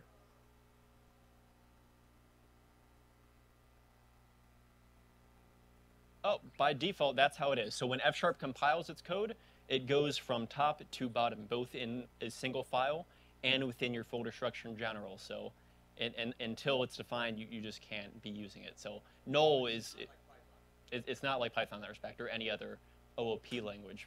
Null isn't really something we have in F#. We can deal with it because a lot of the time we're dealing with C# code, but you can't really create null and then have null reference exceptions.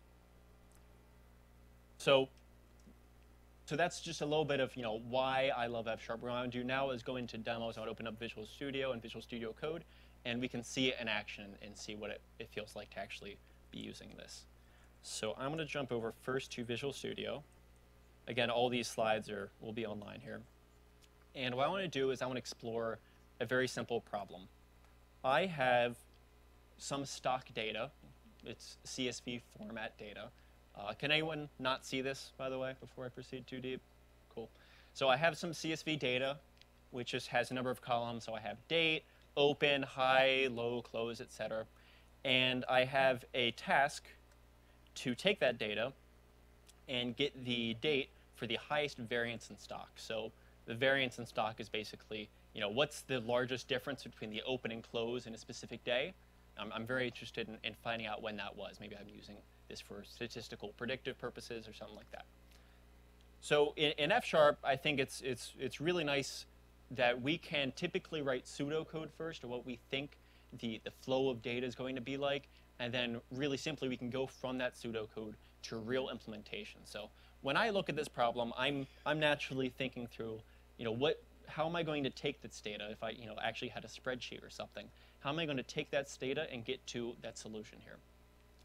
And naturally, I'm thinking, okay, first thing is I want to, remove the noise and only look at the data I'm caring about. I want to sort it by what's the difference between the high and the low, and then I want to take the date from that.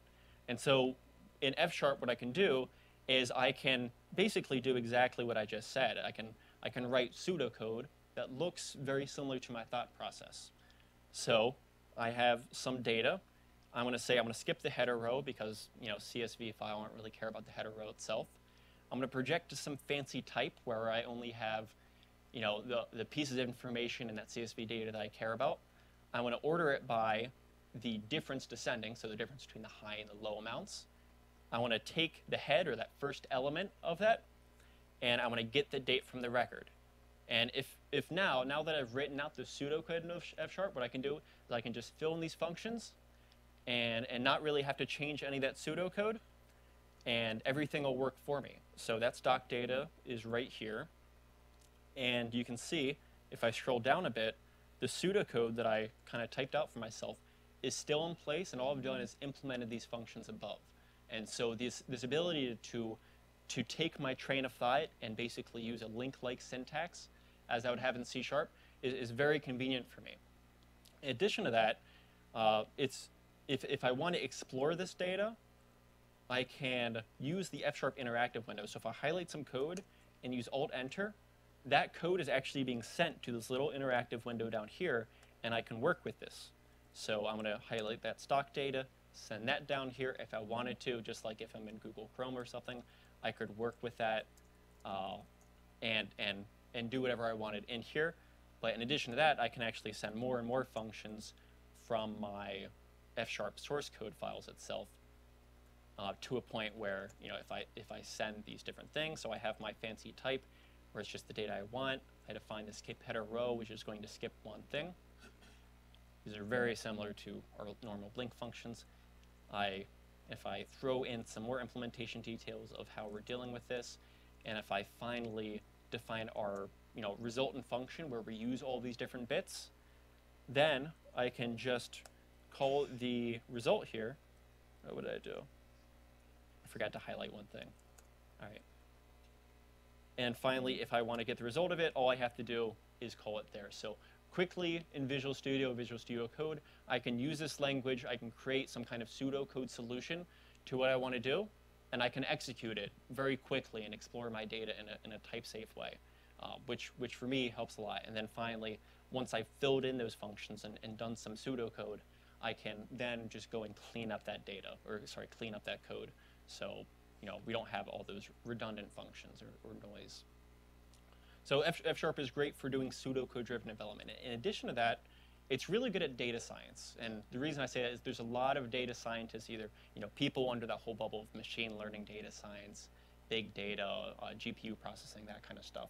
A lot of these people choose F#, and one of the reasons they choose F# is because of a feature it has called type providers.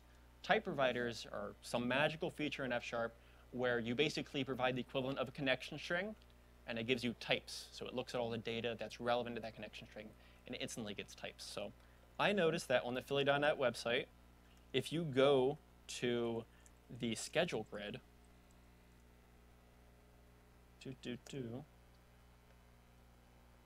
if you go to the schedule grid here, I saw that Bill, or whoever coded up the site, was using some JSON data to populate this. If you hit Control-U here, you get some source code going down, and he's using Angular to represent it. But I saw this URL here. And if you go check out this URL, you'll see JSON returned. And I know I'm going to be hitting your web server, so I'm sorry if these guys check it out and knock you down. But anyway, so we get some JSON here. And Bill said that the best way to deal with to look at the schedule for Philly.net Code Camp was to do it via that schedule grid. I say no, F# is actually the best way to consume that data.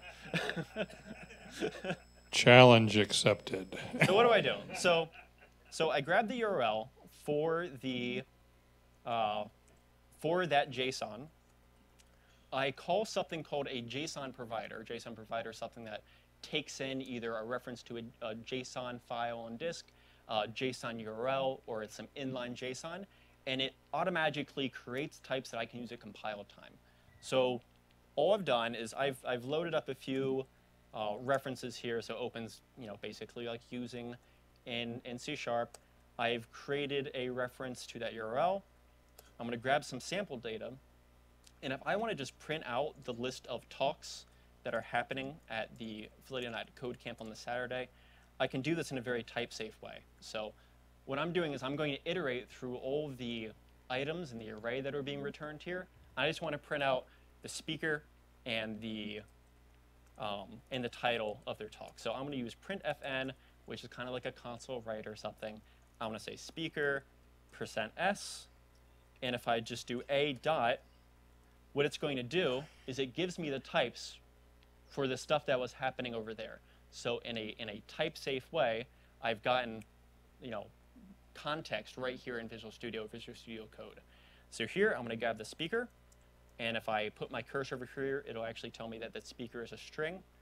And let's say I also want to grab the title of the talk, %s, then I can do the exact same thing here, where I can get the title. Oop. So if I grab that data, and then I take this list and I want to just print it out, I can do it just like that. So I have all the talks output right here. So if I want to explore data, whether it's JSON or whether it's SQL or whether it's XML or whatever kind of data source I have, there's usually a type provider for it. So of course, sports just happened and Eagles won. And I'm not a sports person at all, but I am a nerd. So naturally what I want to do is I want to find a website that has data about the Super Bowl and who's won the Super Bowl, and I want to consume it with F#, because why not, right? So I found this table on the internet. It's got a few columns. It's got, a list of sports teams. We got Steelers here, we got whatever, and we have some other data, specifically the wins, the losses, etc. How many times they've won and lost and participated in the Super Bowl. And so what I want to do is I want to take this data and output, how many people have won the Super Bowl 1 time versus 2 times, etc. So I have this URL to some HTML, and in Visual Studio Code, very much like how I use that JSON provider, I can do something very similar with an HTML provider. So I'm going to get a reference to that data, grab the sample data, grab the rows from that. So right here, what I'm actually doing is, F# has automatically created data types for me. It's looked at everything that's on that website, and it's found specifically for me that there's a table there called 28 teams, blah, blah, blah. The way it did that is it looked at the HTML, it actually did a web request, it found that there was a title just above it, and it said, hey, that's probably the name of the title.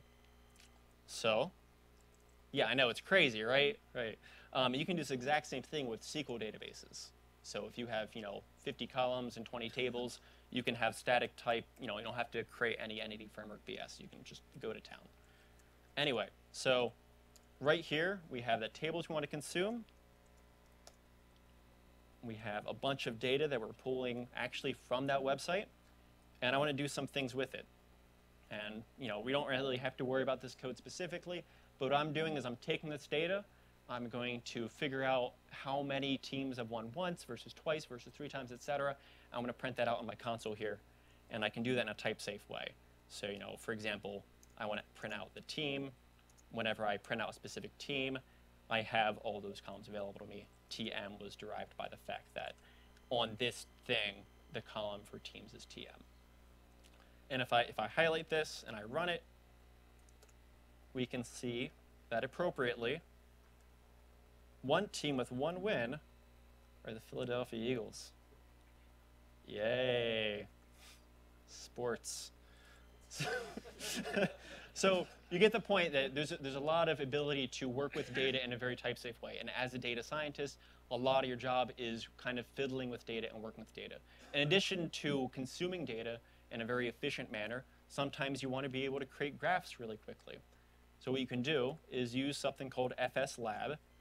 FSLab is basically a group of NuGet packages. And with FSLab, you can, what's up? Yep. Oh, yeah, I explicitly excluded that. We don't care about those losers, right? Yeah. Anyway, so with FS Lab, what I can do is I can look at all kinds of data and I can output. So here I'm using something called the World Bank database. Basically, it's someone collected a bunch of data like GDP and mortality rate and all kinds of stuff from different countries, and I can consume that in F# naturally. What I'm specifically interested in here is the employment, the unemployment ratios of Canada versus the United States. And if I do a little bit of work, I can get that data in a type-safe way. I've got to scroll down here so this is doing the right thing. Good. And if I want to take that data and I want to output a chart with that, I can do that. I can, in real time, take that data and say, I want to output that to a Google chart. So as a data scientist, I probably want to be looking at all kinds of charts in real time. So everything that we did in IPython notebooks or the Jupyter notebooks, whatever they're called, we can do that within our normal environment. So pretty cool. So that's a lot about why I love Fable, or sorry, why I love F#. This is the point in time where I normally get questions of the forum, yeah, okay, but can I do blank with F#? Yep. Is there a Yeah, type question? providers are pretty popular in the chat, and one of the questions, if this is relevant, is could you rename a property after you've, because it looks like you can just start, quote unquote, dotting in Yep. without knowing anything about what you've reached. So that was a question. If you can elaborate a little bit, and then I'll let you move on. Yeah, so all the types that are being used in Visual Studio Code, wherever you're using, you can also use Writer, they're static. You can't change those types. What you can do is you could define your own types and then project to that with the data that you actually care about.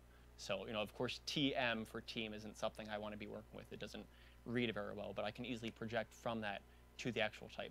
Another really big advantage of type providers is that, let's say I'm targeting some SQL table somewhere, and some DBA decided they're going to change the name of a stored procedure or change the name of some column in a database.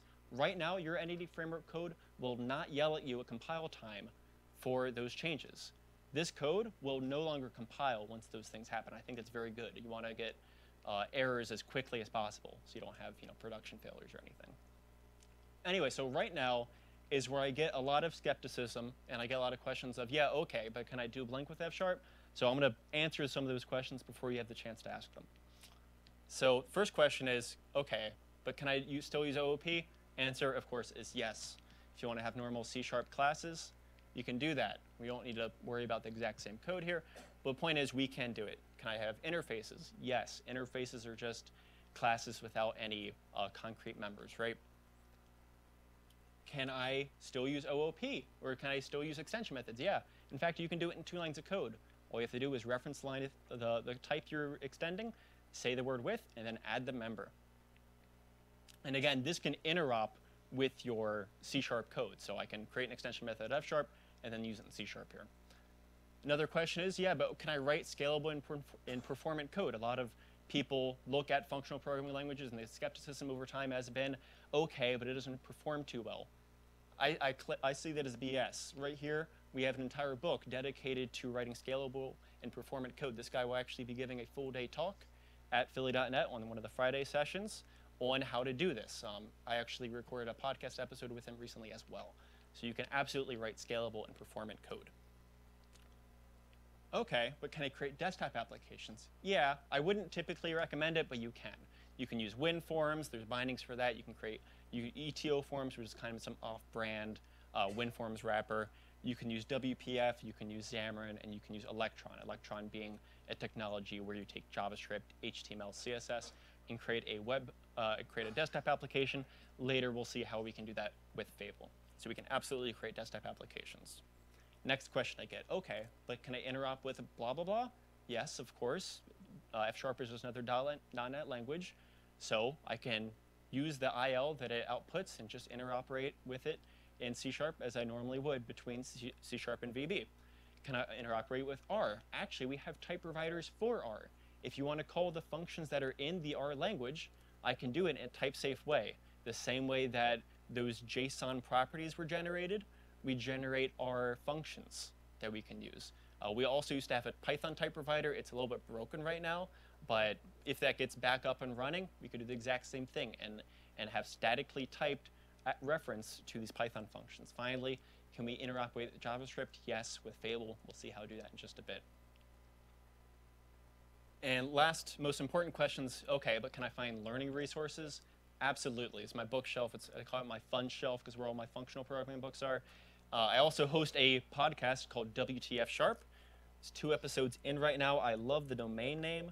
Got to give me props for that. I was pretty happy when I thought of it. We have 2 episodes out right now, one on Fable, one on dealing with concurrency. I know, WTF Sharp is concurrency. It's pretty cute, right? So if you want to learn more about this, if you want to actually hear a lot more in depth about Fable specifically, I got full 40 minutes on that and another hour on concurrency. And we'll have more episodes coming up very soon. In addition to learning resources, I'm particularly interested. All the major publishers have tons of F# resources. Manning has a few books. Apress has a few books. If you're in a Pluralsight, they have 11 courses right here, one on consuming type providers, one on building your own type providers, so you can, automatically generate types on the fly for your special kinds of data sources, and all kinds of other courses. If you're into more books, Packet has tons of books on the subject, and you can always ask me if you need more F# things. So those are some of the reasons why I love F#, why I see it's a very valuable tool for us to all pick up as .NET developers. What I want to do next is go into Fable. Before I go into Fable specifically, which is the technology that takes your F# code and turns it into JavaScript, are there any questions right now? Cool. Pretty cool, right? Especially type providers. They're pretty great. So what is Fable? Fable is a tool very much like TypeScript, where TypeScript is a language where you have a statically typed programming language that compiles down to JavaScript. Well, now we can do that with F#. So what it does is it takes your F# source code, not the IL that is generated, but actually the raw F# source code files, and it generates JavaScript. To me, there are 4 layers of benefits to this tool. Number 1, it lets you execute your idiomatic F# code in the browser itself. Is great for teaching people and playing with it without having to download an environment. Next layer of benefit is that we can access the core browser functionality such as DOM, alerts, console log, all those kind of things in F# in a static way. Number 3, I think the most important thing is that we can now access the whole JavaScript ecosystem in a statically typed way. I remember when Node.js came out, all the people were saying, yeah, okay, we can write one language and we can do stuff on both the client side and the server side. We can use JavaScript everywhere. And for half a second I was excited, but then I remembered it's JavaScript. But now all the things that JavaScript can do, and that's pretty much everything, I can do in a type-safe way. And that I really love that, especially coming from a functional programming background. And finally, we can do full-stack web development in one language with shared code. So you can have this exact same shared code, statically typed, use it on both client side and on server sides. You don't have to do things like create the same view model in C# and in TypeScript, because I know that can be quite a pain. So let's go into Fable. Let's use it. The easiest way to get started with Fable is to go to the website fable.io/REPL. And a REPL is just a read, evaluate, print, loop program. So basically, you can imagine this is a really cheap IDE I can go to. So fable.io/REPL. And if I type in F# source code on the left here, and this is a really nice environment where I can actually use IntelliSense and all that in my browser here. What I can do is I hit compile up here, and I can see what the corresponding JavaScript code is. So you can see that it takes in idiomatic F# source code, and it prints out pretty nice JavaScript code. It's not something you're going to look at and think it's really ugly. It's done pretty well. And if I want to see it running, I could. Ooh, I just broke everything. Cool.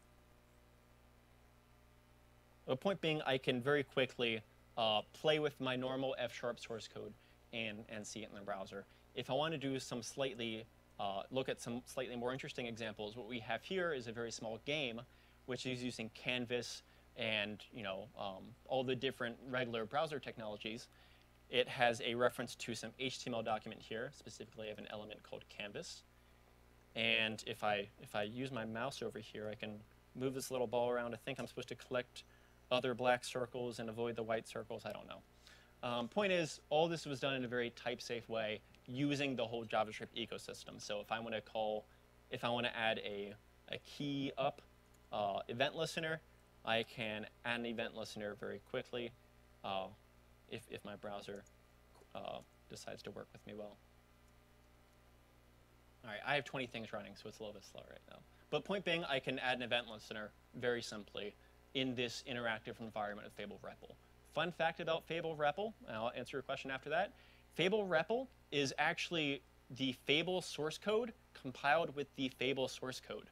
So all the F# code that compiles F# to JavaScript takes itself, compiles itself down to JavaScript. So the actual Fable compiler is running in the browser right now. None of this is touching a server. I think it's pretty neat. You have a question? Yes. Yeah.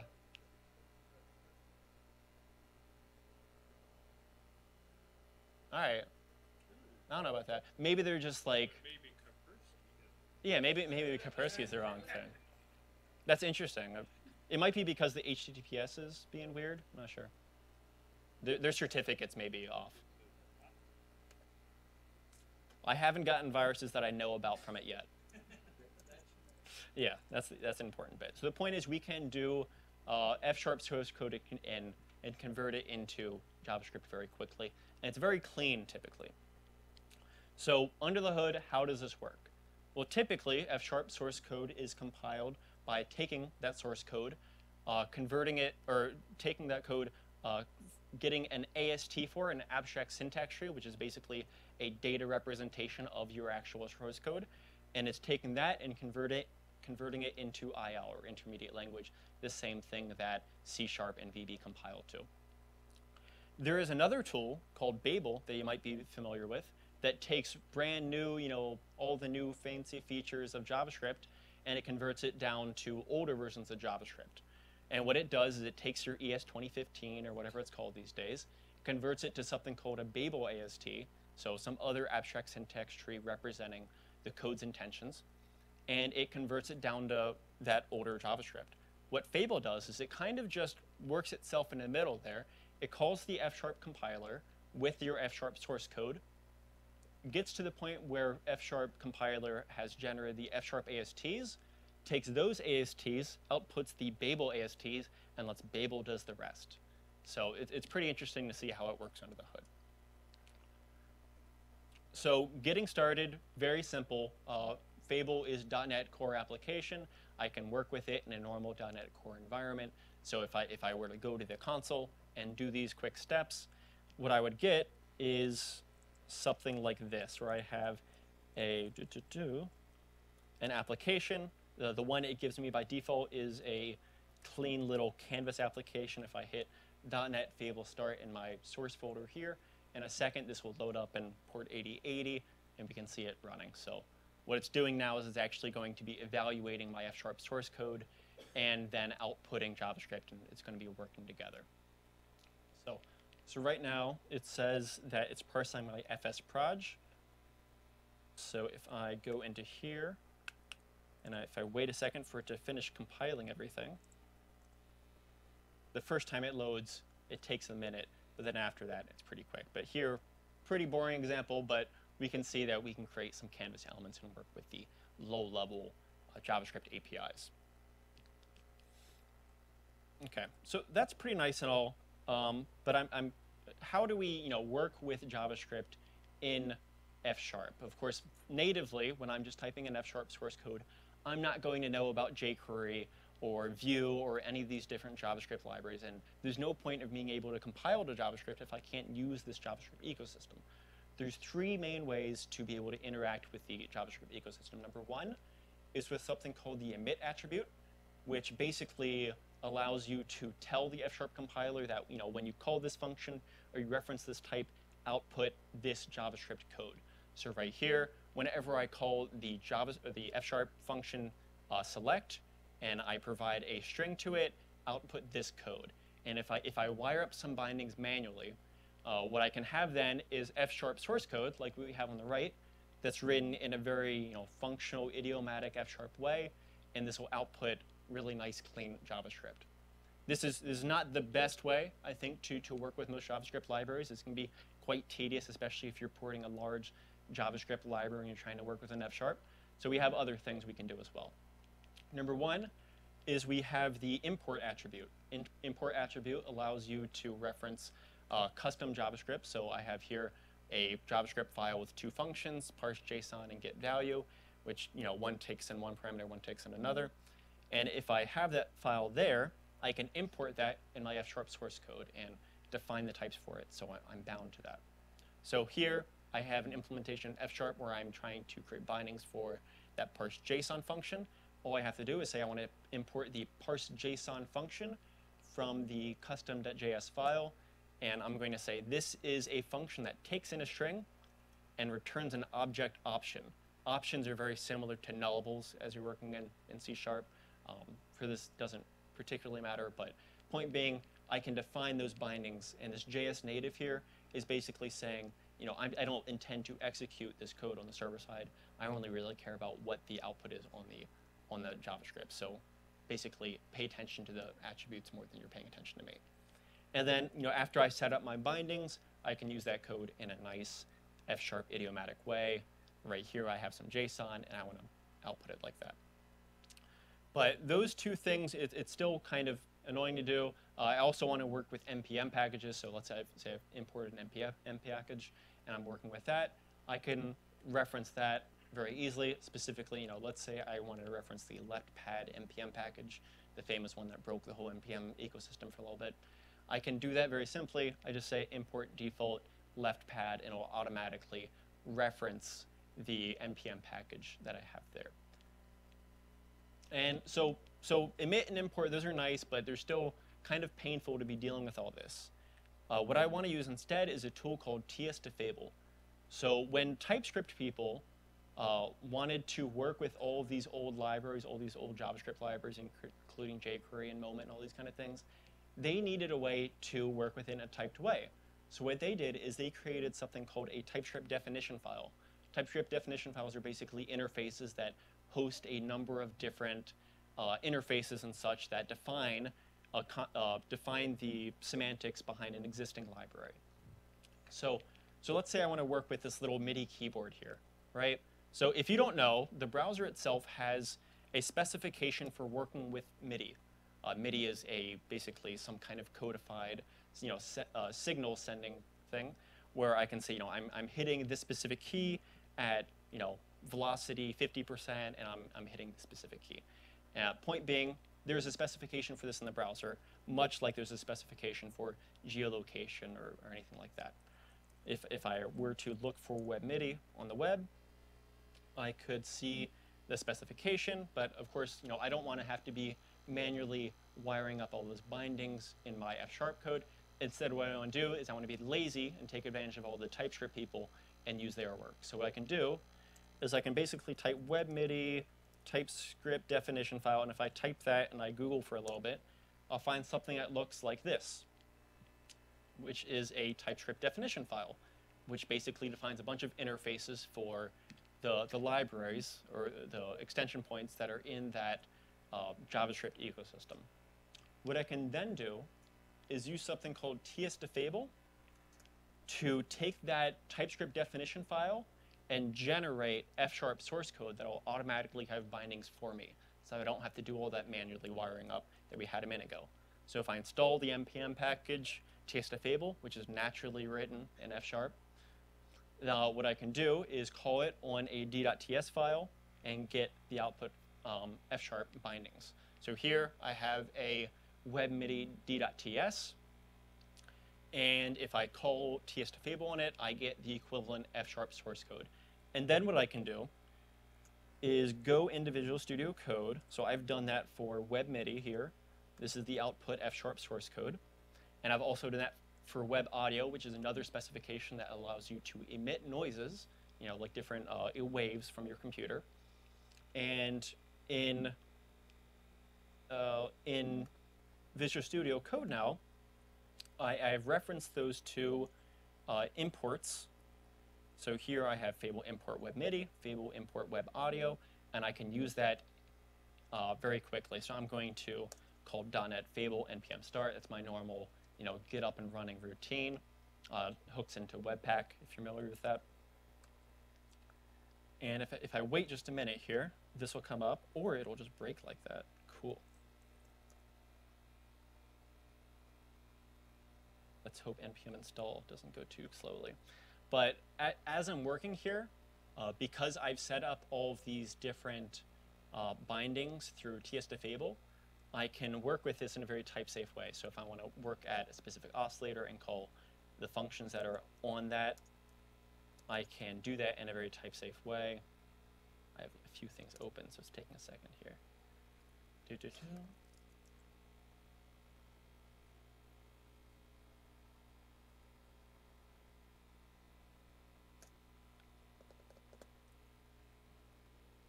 we go. I think it'll work this time. Oh, I know what it is, actually.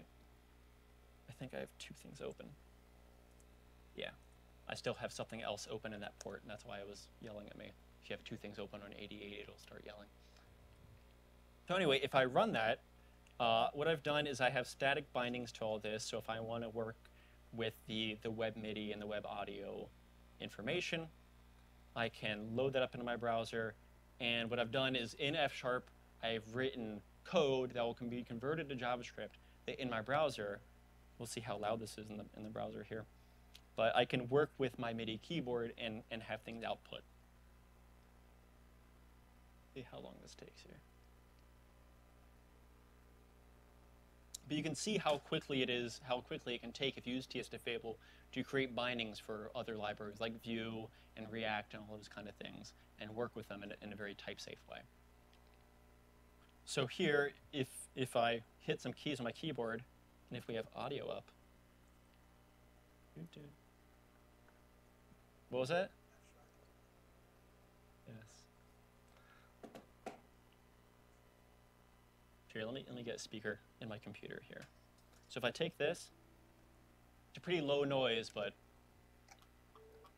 so all the different keys I'm hitting are being taken in, all the MIDI messages I'm doing are being taken in, and I'm converting that to web audio. If you don't know about these little MIDI keyboards, it's pretty cool. You can put an arpeggiator on, so if you hold multiple keys, it'll automatically cycle between them. So it's pretty fun. Anyway, so you can do anything you can do with JavaScript, with F# in a very type-safe way, very quickly, and I had a lot of fun creating that little demo there. We're not done yet. We're not done yet. We did play music. Well, F# played music. So that's Fable. Next thing I want to talk about is Elmish. So Elmish is an architecture that is commonly used in real-world, production-level Fable applications. And in Fable Elmish, what we have is we've taken the ideas behind the programming language Elm, which inspired many things such as React and Vue, especially libraries like Vuex and Redux and those kind of things. And we can use that in F# in a number of different ways. So in functional reactive programming or in model view update, there's a lot of different brandings for this. You basically have three things in your application. So let's say we have a very simple application that's a counter. This counter just has some counter value, which is my aggregate state. I have a few buttons, specifically an increment button, a decrement button, and a reset button, and I have that all displayed on the screen. If I want to split that up into a very concrete component level mental model, I have three things. I have one, the model itself. What is our aggregate state? What types does it hold? And what are the potential changes that can happen to our aggregate state?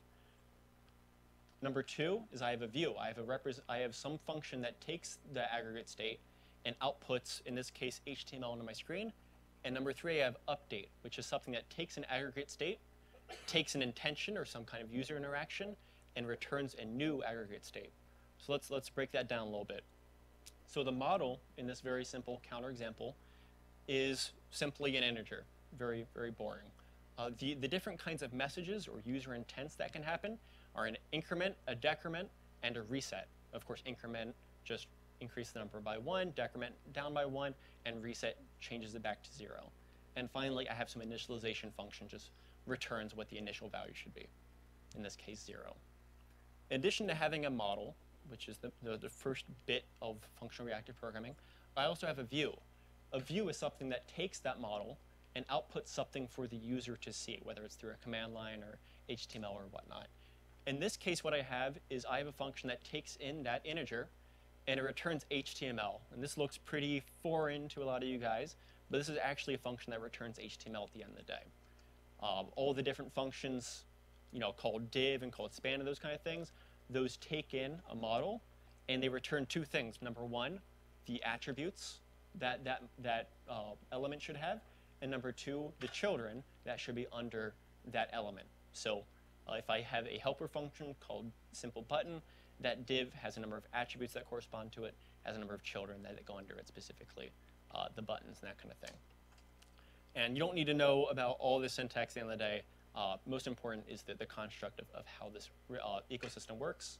So I have this view, and finally I have an update function. An update function is just something that takes in the current aggregate state, takes in the intent, one of those increment, decrement, or reset intents, and it returns a new aggregate state.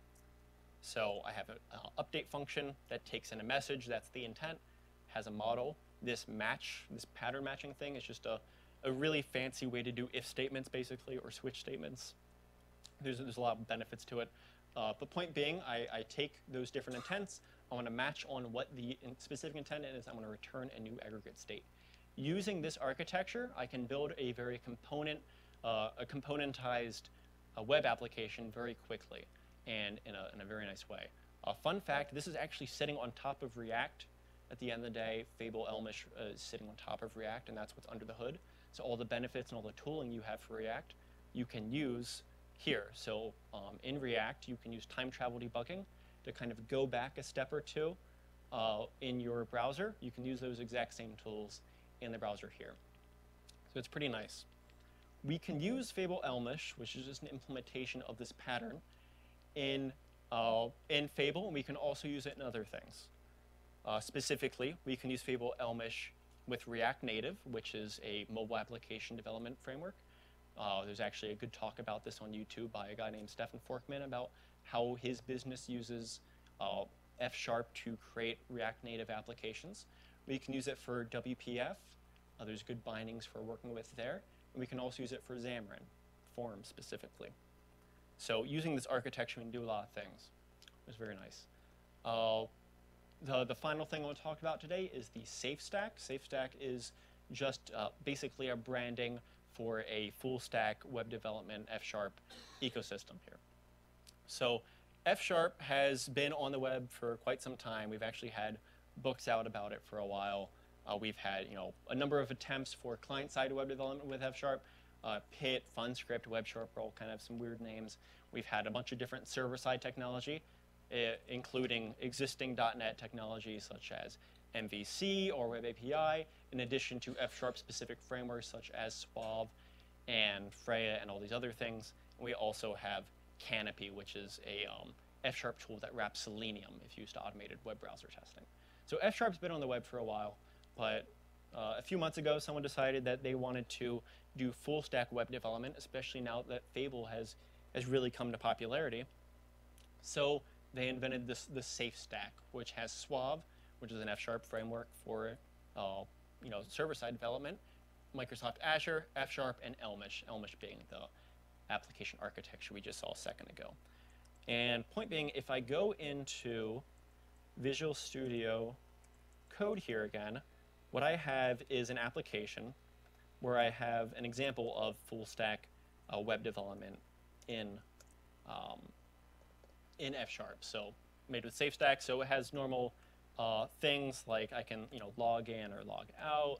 I can create a different wish list items, that kind of thing, and I can really use this this whole application architecture to create full stack web applications where I'm using shared code on client and server. Just to prove the bit about shared code, if I jump back here, you'll see in my project I have two folders, client and server, and in my server project I actually have a folder of shared F# code. This code is referenced on the client side that is compiled with Fable, and also on the server side that is used with Suave, the web framework for F#. So I think it's really nice to be able to do this. I know back in the day, again, when JavaScript came out, people were really excited they could reuse their JavaScript code on the client side and the server side, but it's JavaScript. Now it doesn't have to be JavaScript, right? So we can do that. So that's the safe stack, and I think it's a pretty interesting tool that we can use to create full stack web applications with F#. So that's the general bit of tonight. I hope you guys really enjoyed this. If you guys have questions beyond this, you can always contact me for help. Beyond that, there's a lot of links here. The fsharp.org website. F# for Fun and Profit's a great blog that has a lot of posts on how you can use F# in the enterprise and that. There's tons of action on Twitter, lots of F# people that use this in real world applications. There's a Slack channel, awesome F#. I forget the link to that. I should post that. And a number of other things. Again, all this is listed on my website, stachu.net. And just to conclude, are there any final questions before we head out for the night and enjoy the good weather? Cool. Well, thank you all for coming. Stachu, if you don't mind, could you open a browser window? I could. And just to remind people that are on the stream tonight, let's go to mixer.com/philly.net. And can we have a picture of Stachu, showing a picture of Stachu? Oh, God, nice. It works. Can you do recursion in F#? Of course you can. Okay. We just proved it. Yeah. All right, excellent. So this is what people see in the do we call this the studio audience, or sure. This is the studio audience. This is what they see out in broadcast land. And so Chris, could you do a quick walkthrough what people are looking at here? Chris Gomez is our stream meister. Is that a proper term? Which is cool. So if you were to join us on Mixer, we stream the show live, and in the back we have different views where maybe we might show what's going on the console here with the presenter in a window, or sometimes if the presenter is waxing eloquently, we might bring the presenter up full screen. Plus we have the ability to put some sidebars at the bottom. It's definitely a work in progress. We get a little bit better every stream, I think. And we have some regulars who join us in the chat room. And I think the most important thing is to get the word out about this. So if you know people who maybe don't live in this area, we would love to burst outside of the Philly region and let people know about the great content here at Philly.net, including our hands-on labs, our presentation meetings, and we will be streaming one room at Code Camp Saturday, March 24th. Yeah. Did I just get that correct before it get imprinted on the YouTube channel? Good, because if I got that date wrong, that would be wonderful. And you can always watch every replay, youtube.com/philly.net, Philly DOTNET, where not only will you get to see everything you see tonight, in the comments for every replay, we put up a list of links. So the folks here that watched online got a roundup of links from onetab.com. Learned that trick from John Galloway and the ASP.NET Community Stand-Up, which everybody here should be watching. What else do we want to talk about with Mixer?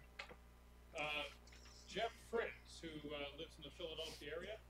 Yeah, Jeff Fritz and the ASP.NET team. Yeah, well, you can do the microphone thing, but he is starting to use this extensively, and he just did an 8-hour live stream on ASP.NET Core and Visual Studio, like absolute latest edition stuff.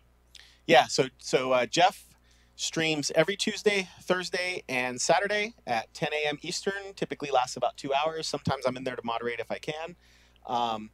And he's working on some projects. So it's basically like watching some live coding, and pair programming with the cloud is what he calls it.